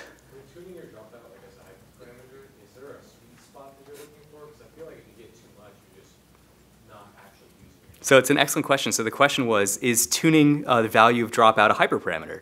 Because there might be a sweet spot. Yes, it is. So this is why it's experimental. So all of these parameters are hyperparameters, basically knobs that can be set appropriately when you design your networks. So there's 2 for dropout. Well, there's actually 4. One is where you use the layers. Here we happen to be using them after the dense layers. We don't need to. We could just delete that. Now we have 1 dropout layer. Dropout's always applied to the layer right below it, or I'm sorry, above it. And the other parameter is the dropout rate. So here we're dropping out 50% of the units. And we could drop out 80%, which is probably way too much, or 10%, which is maybe too little. The way to find the right value for this parameter, try different values, make plots. It's not, you know, it's not rocket science. It's just a lot of compute. There are empirical best practices. So typically, broadly when you're doing machine learning, there's going to be 2 outcomes. One is you have a generic problem, meaning I want to classify images. If so, or I want to classify text. If so, you're usually not writing your own model. So the way to classify images is not to write a custom image classification model. What you do is you go to the research papers and you find the latest one that works well, and then you find an open source implementation, and you just train it with your data. You can do this too. This is more fun for learning or for experimenting, but often you don't have to write your own code. You would probably write your own code if you're doing something like structured data classification. Or if you're trying to train a really small image classification model that runs on your Raspberry Pi, although we have a giant collection of those shared as well. So you don't always have to write. You should, for sure, when you're learning it. But if you're working at like a giant enterprise company with a team, you don't usually have to write your own models. So anyway, to answer your question, to find recommended best practices, look at the latest models from highly cited research papers and see what they do. I think we're a few years away from having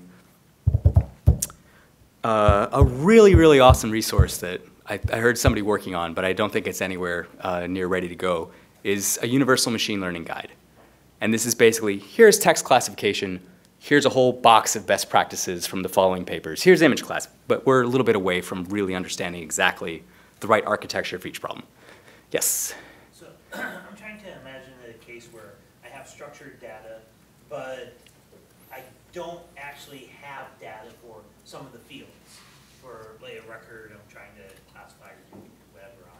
Is a dropout technique appropriate for something like that, or does something else need to be brought in? So great question. So you have structured data and you have missing values. So you have a spreadsheet and some cells are missing. There's different ways to handle that. So dropout is independent. So dropout will prevent a model from overfitting. And it's almost always best practice to use it. To handle missing data, you have to feed the network something, and there's different strategies. One strategy would be fill in the missing value by taking the average of the entire row. Another would be set all your missing values to 0. And or a special character, and there's different consequences of these different things. But basically, you need a strategy to handle missing data. Another one is just delete all the rows with missing data and just say your model can't handle that. But those are the broad things you can do.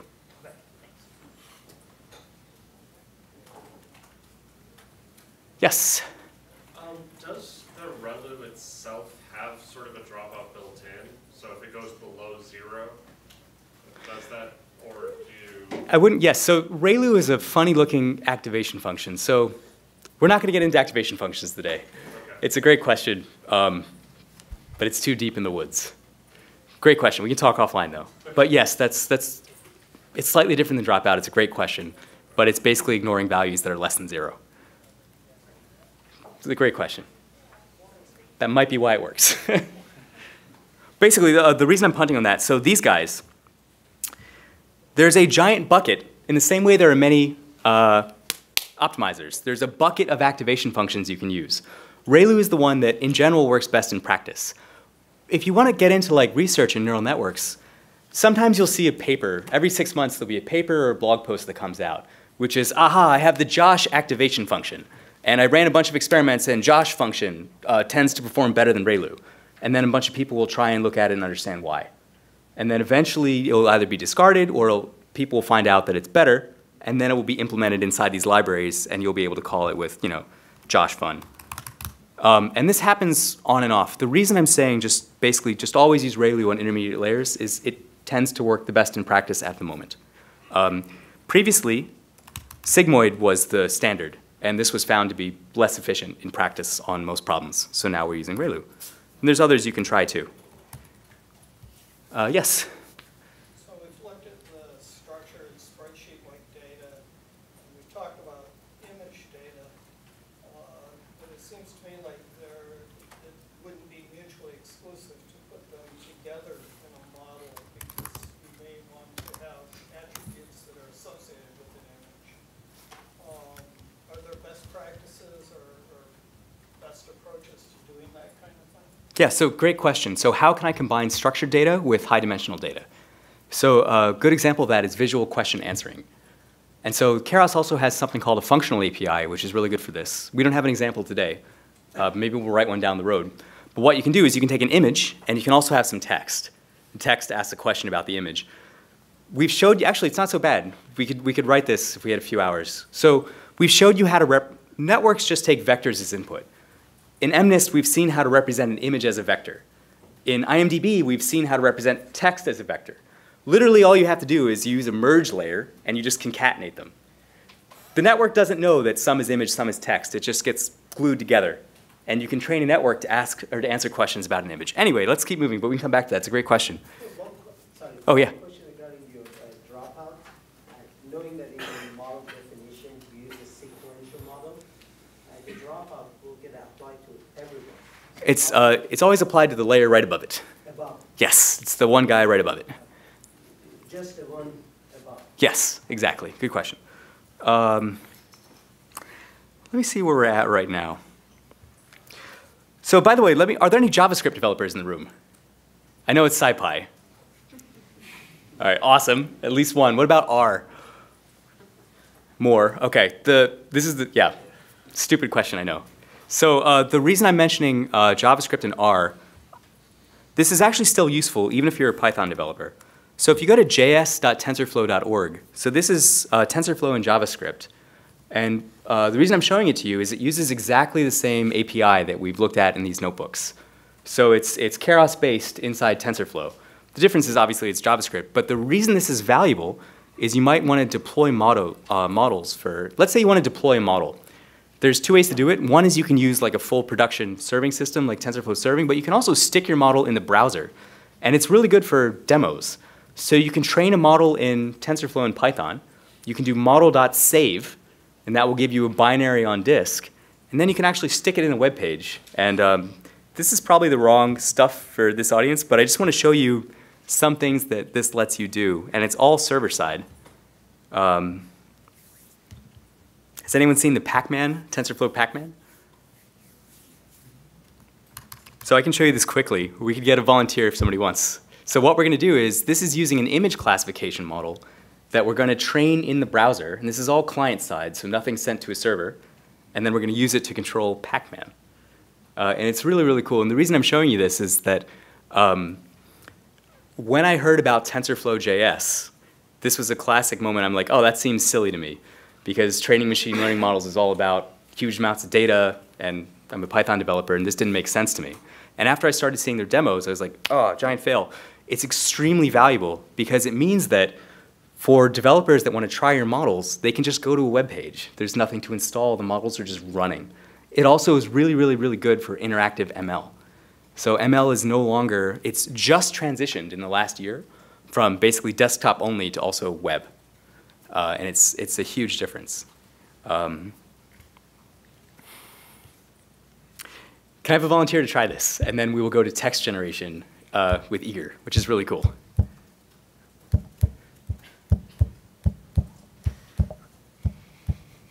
I can do it, but you've already seen my face so much, I'm not sure you want to watch my face anymore. Thank you.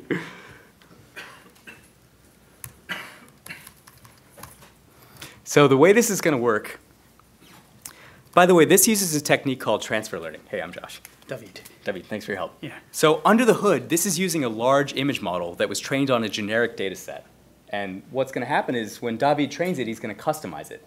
So normally training a quality model takes a huge amount of data, but we're going to do it with a small amount of data. So the way this works is, and unfortunately you're going to have to get really close to the webcam. Okay. So you're going to make, and this is, yeah. So, okay, so this is, when you smile, we're going to have the model go left. Okay. So what I'm doing, so continue, and if you move your head around a little bit, got to collect lots of, if you move a little bit, so it's not perfect. Okay, sorry. So we've collected 50 pictures of David smiling. So now let's have you step out of the frame entirely. So we'll collect, so when you're not in the frame at all, it's going to go up. So I'm going to collect 50 pictures of nothing. Oh, brother. Okay, smile. So smile is left, Yeah. nothing is up. Yeah. And then we're going to need right and down.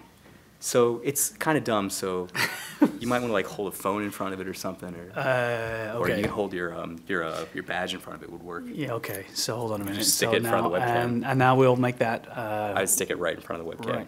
Sorry. It's yeah. going to be a dumb model. So badge is right. Yeah. And then we need something else for down.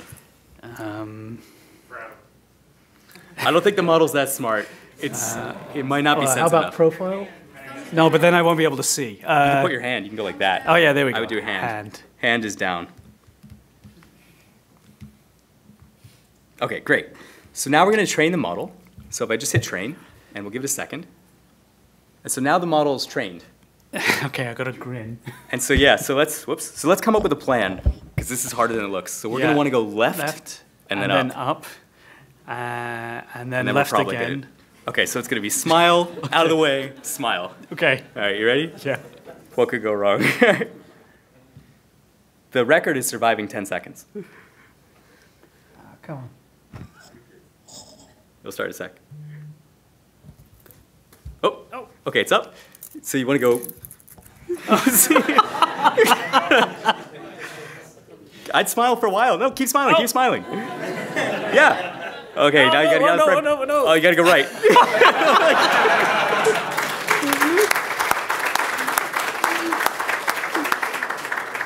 All right. Thanks for your help, appreciate it. But it's cool. So yeah, the reason I'm showing you that is there's a lot of value into running models in the browser that I think is just not obvious. It wasn't obvious to me, and it's probably not obvious to a lot of Python developers too. So it's a good thing, FYI. What's the name of the link? js.tensorflow.org. TensorFlow.js will bring it up.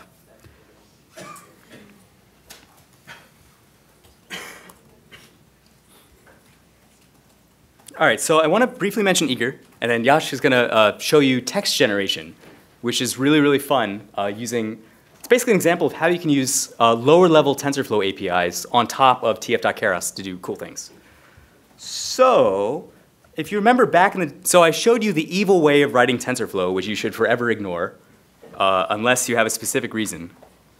And that's using deferred execution graph-based code. So there's something called eager execution,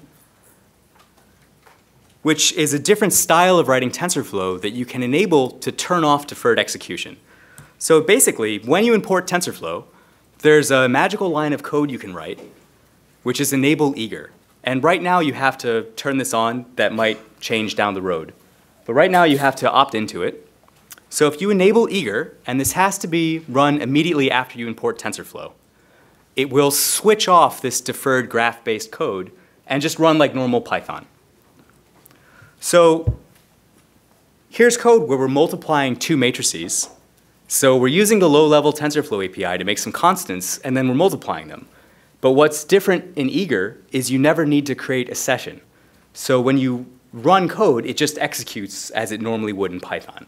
So we've turned off the metaprogramming language. Eager basically means TensorFlow just works like regular Python. It's as you would expect. there's times when you want to turn this on. Right now there's a performance penalty. It's significant. But it enables you to write certain classes of models that are very difficult to write otherwise. And it makes debugging much, much easier because it's just regular Python debugging.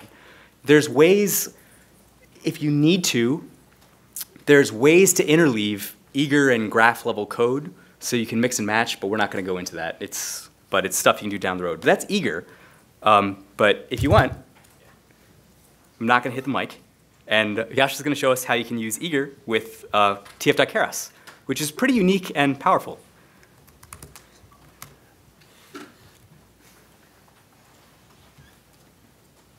Text generation. Also, by the way, Yash is a summer intern who has done ridiculously valuable work. So in addition to writing this notebook, he also wrote notebook number 6 in this list, which shows you how to end-to-end train an English to Spanish translation model. So it's awesome. It's really good to have you. Yeah.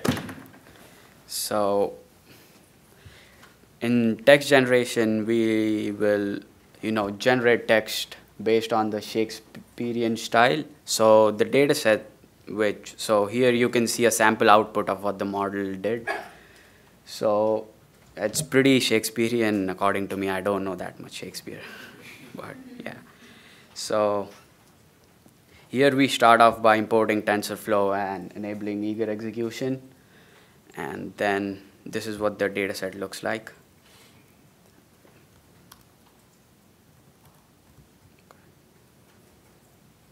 Yeah, so this data set contains, plays from Shakespeare, not the entire set, but some set. And so we'll start off by downloading the data set and then reading the data set. So the data set that you just saw was Unicode. So we used this UniDecode library to convert it to ASCII. And then, so in text generation, what we are basically doing is we are trying to predict each character.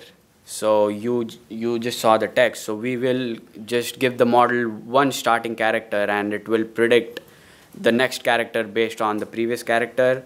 And then it has those 2 characters and then it will predict the next character after that. So that process just goes on.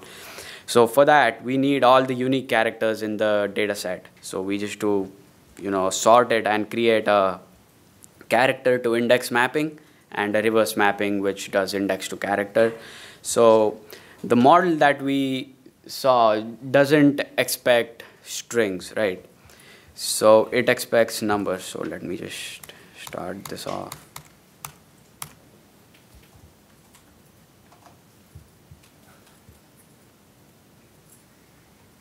Oh, sorry.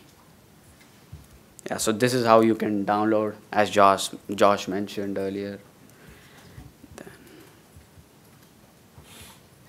So once you enable eager, if you run this cell again, it won't allow you. It'll just throw an error. So you just have to restart the runtime and run that cell again.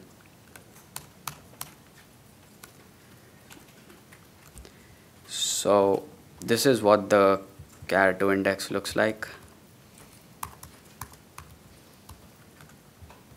Yeah, so each character has a corresponding mapping index to it. So the model expects numbers. So each character in the data set will be converted to its own index, and that's how you'll train that model. So here we set the maximum length of our data set to 100. So at a time, the model will get 100 characters or 100 length sequence as an input to it. So here we create that. So for example, let's say your max length is 9 and your input, your data set contains TensorFlow. So the input will be this thing. Sorry. Your input will be T, N, S, R, S, O, R, F, L, O, and your output will be the next characters, next character after that. So the model will learn to predict if you input T, so the model will predict E. If you input E, the model will predict N. So it will learn those patterns basically. So we create the input text and the target text.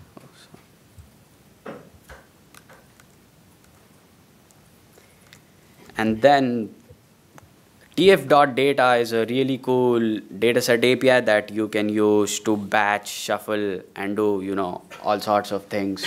And it has so if you have a huge dataset, you can do parallel processing using that. So yeah, I hope you try that out.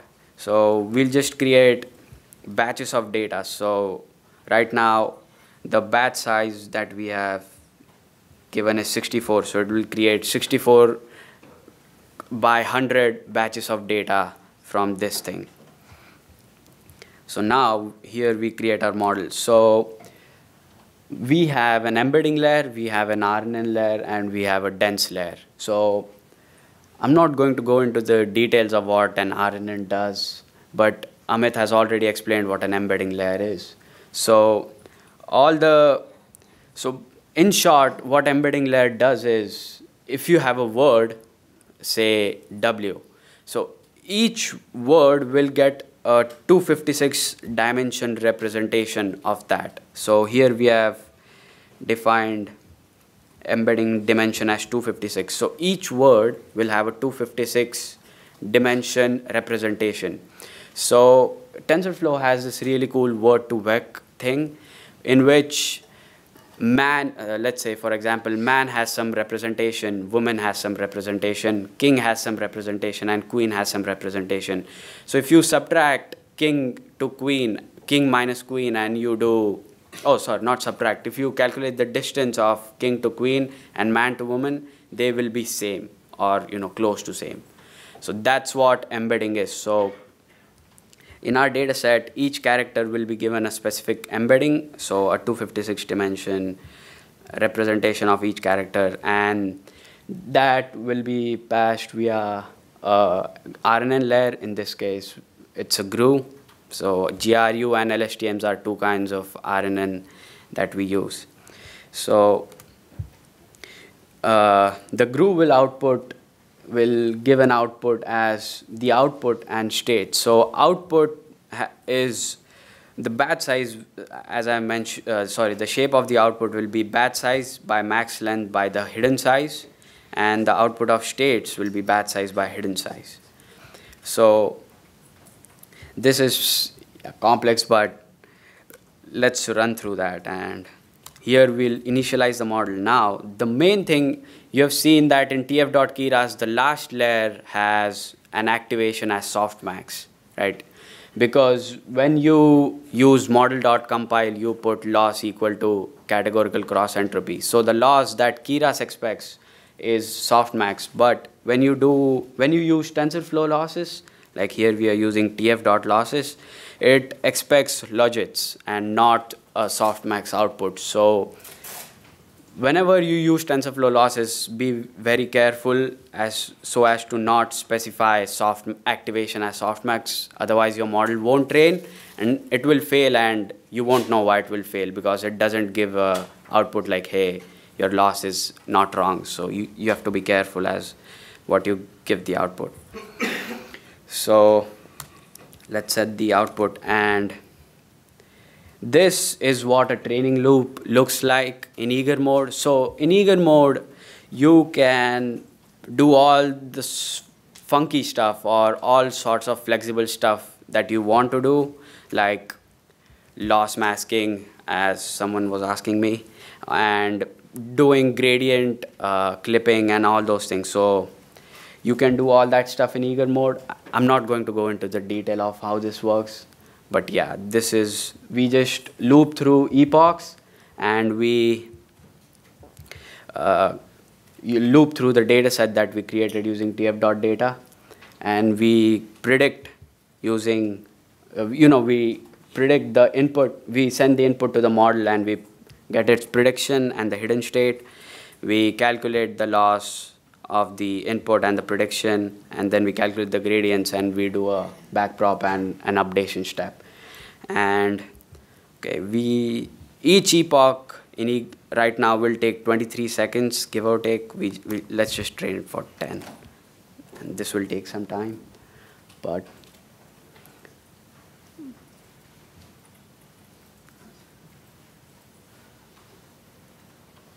Okay, so resource exhaustion. Okay, so should I shift your account? Yeah, okay. Okay, so as we have been running a lot of notebooks, the RAM, we didn't clear the RAM at all. So if this happens to you, you just do bang kill -9-1.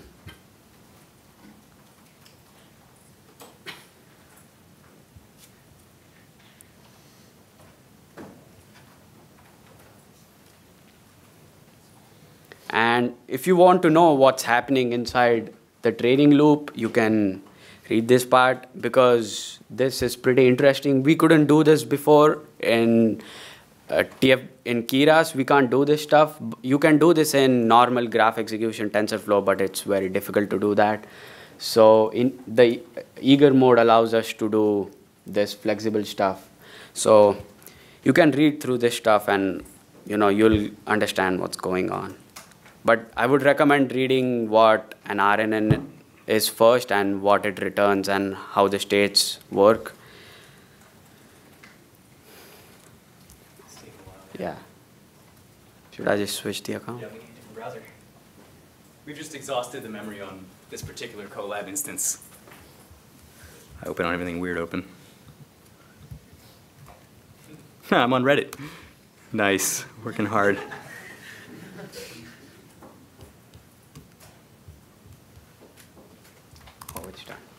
Oh, it's good. Yeah.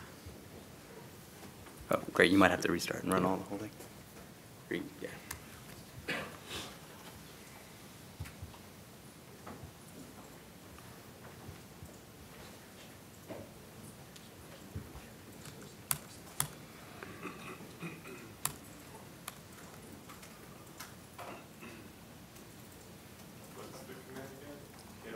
Yeah, bang kill -9-1.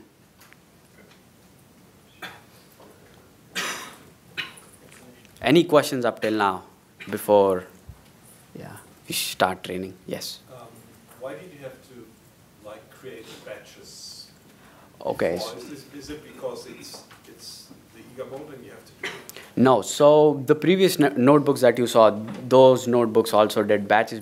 We do batches just to speed up the training because if you do one input at a time, you're not utilizing GPU to its full efficiency. Right, but why did you have to do it like this? Because you can't do it like in Keras where you split it while you batch. So good question. We are not using model.fit. So in Keras, model.fit has a parameter known as batch size. Here we are doing our own training loop.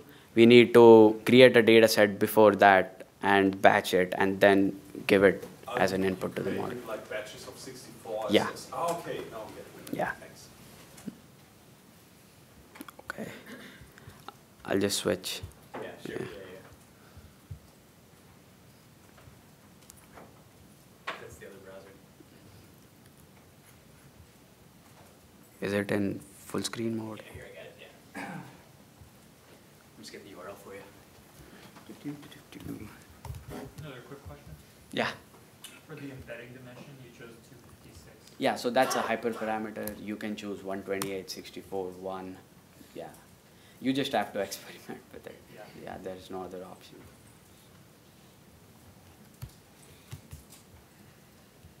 You wanted 5? 5 at Yeah, least? okay. Here, I'll just do run all. Oops. Nice.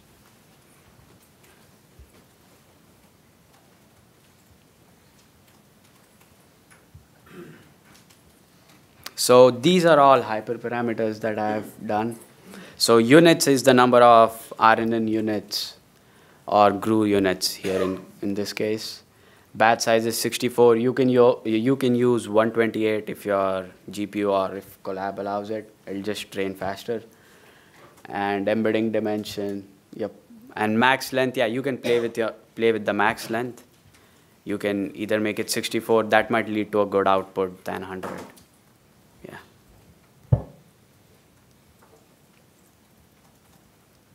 Okay, so it is training right now. So. Yeah, so basically there's going to be two. This is great, let me speak on it. So this is awesome. So basically, there's going to be two takeaways from this. The first is that it's fun. So there's a single line of, so we'll be generating Shakespeare when this trains, because this is our first non-trivial model, so it takes a little while to train. But the fun part is, in addition to generating Shakespeare, you can have it generate text of any sort you like by just changing the text data set. So the only input is a giant text file. So you can actually give it the source code to the Linux kernel, and it will generate Linux kernel-like source code as an output. It's really fun.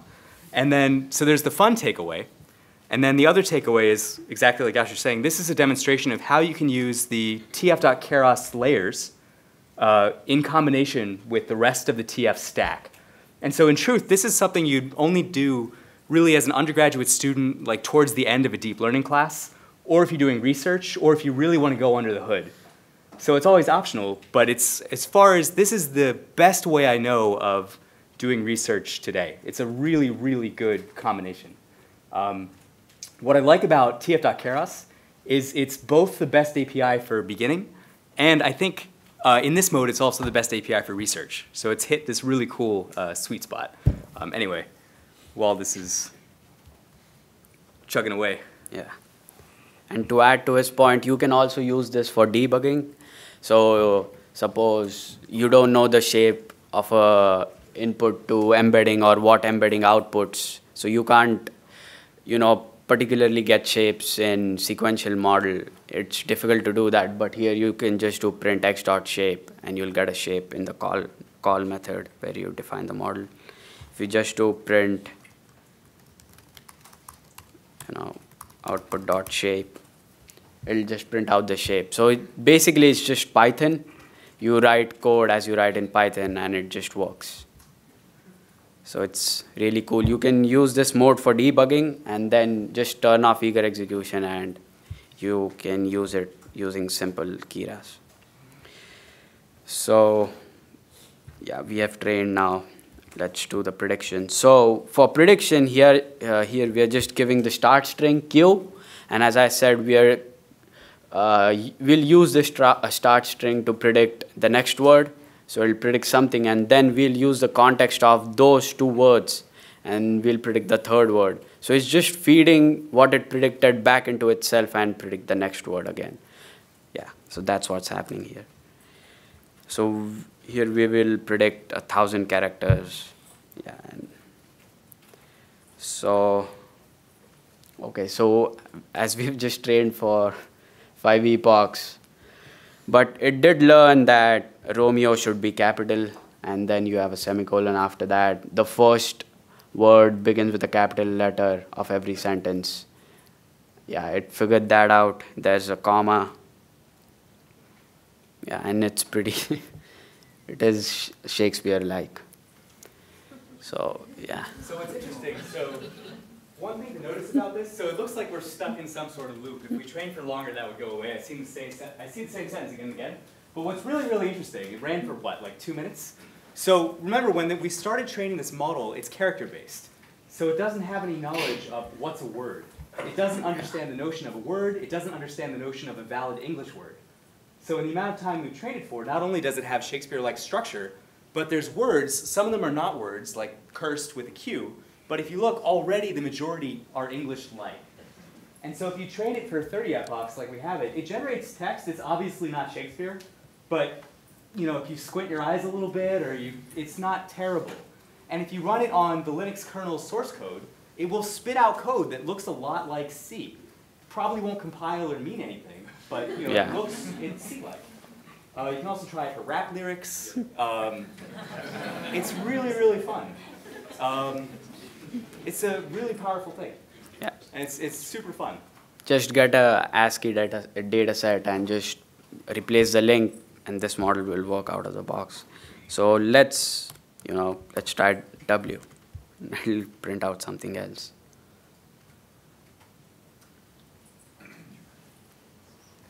Yeah. So that first line is not actually bad, right? I mean, if you think of like a crappy poetry contest or something, but it's not that bad. Yeah. So if you want to, you can try adding another RNN layer, making the code more complex. Yeah. Is it limited to the concordance that made up the primary text, or does it extrapolate? So the words that it has predicted are, strange might be in the text. So it might have, learned from the text, but it's character based, so we don't know how it works. Yeah. It can generate yeah, unique word also. If you just train it for one epoch, yeah, it'll generate a unique word that you might not have seen. Just like any other model, let's say we trained it for like 5,000 epochs. Eventually, we just memorize Shakespeare. Yeah. Submit something from the text. But what's interesting about these models is before they've memorized the data, they're generating unique. So they're really fun. Yeah, just try training it for one epoch, and you might see one word that, as you saw previously, coerced, something like that. And that's not a word, it just did something. There's also a really good resource called Project Gutenberg. And Project Gutenberg has thousands of I think they're open source, I don't know what the license are, but it has thousands of ebooks you can download for free. Do you know the license? They're public, they're public domain. Awesome. Expired. Awesome. So it has thousands of public domain books, thanks. You can download it, you can train like an Alice in Wonderland text generation model. Yeah. Yes, hi. When I try to run that training step, it gives me a search stack overflow. Is there anything I can do about that? So, can you repeat the error, please? The training step gives me an error of search stack overflow. Yeah, I can walk over and see what the problem is.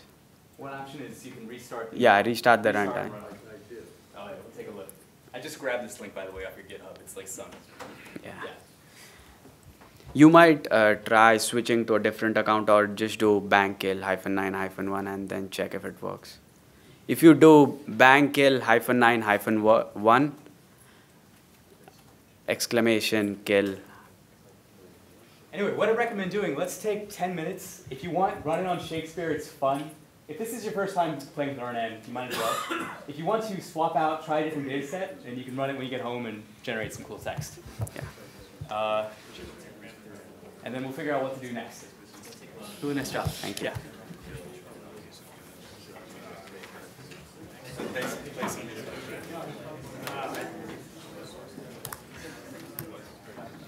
One thing I wanted to point you to also, oh, nice microphone now, is for people that are working with structured data, building models in structured data, especially in production, there's a really excellent paper that I wanted to point you to, which is related. It's not really a paper in the traditional sense, so it's what's your machine learning test score?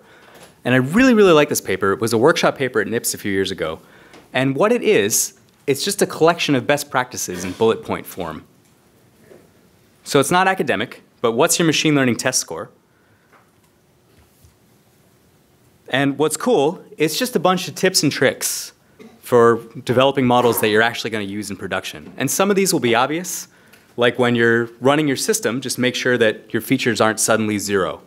So just have a test to check for all 0 features. And some might be not obvious, and they talk about different distributions of data and stuff like that. But it's, machine learning is relatively new still in production, and best practices are still being understood. And this is just a really excellent collection that's just super, super useful. And it's an easy read, so just FYI.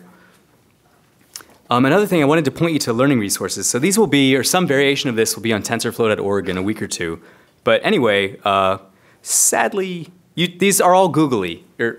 Man, I need to sleep. You can Google all of them. I'm trying to say that you can't click on the links because I'm projecting a Google Doc. But here's some good educational resources. So MLCC, or Machine Learning Crash Course, my personal opinion is it's excellent for concepts and skip the code. And you should wait a week and just use tf.keros instead and you'll be happier.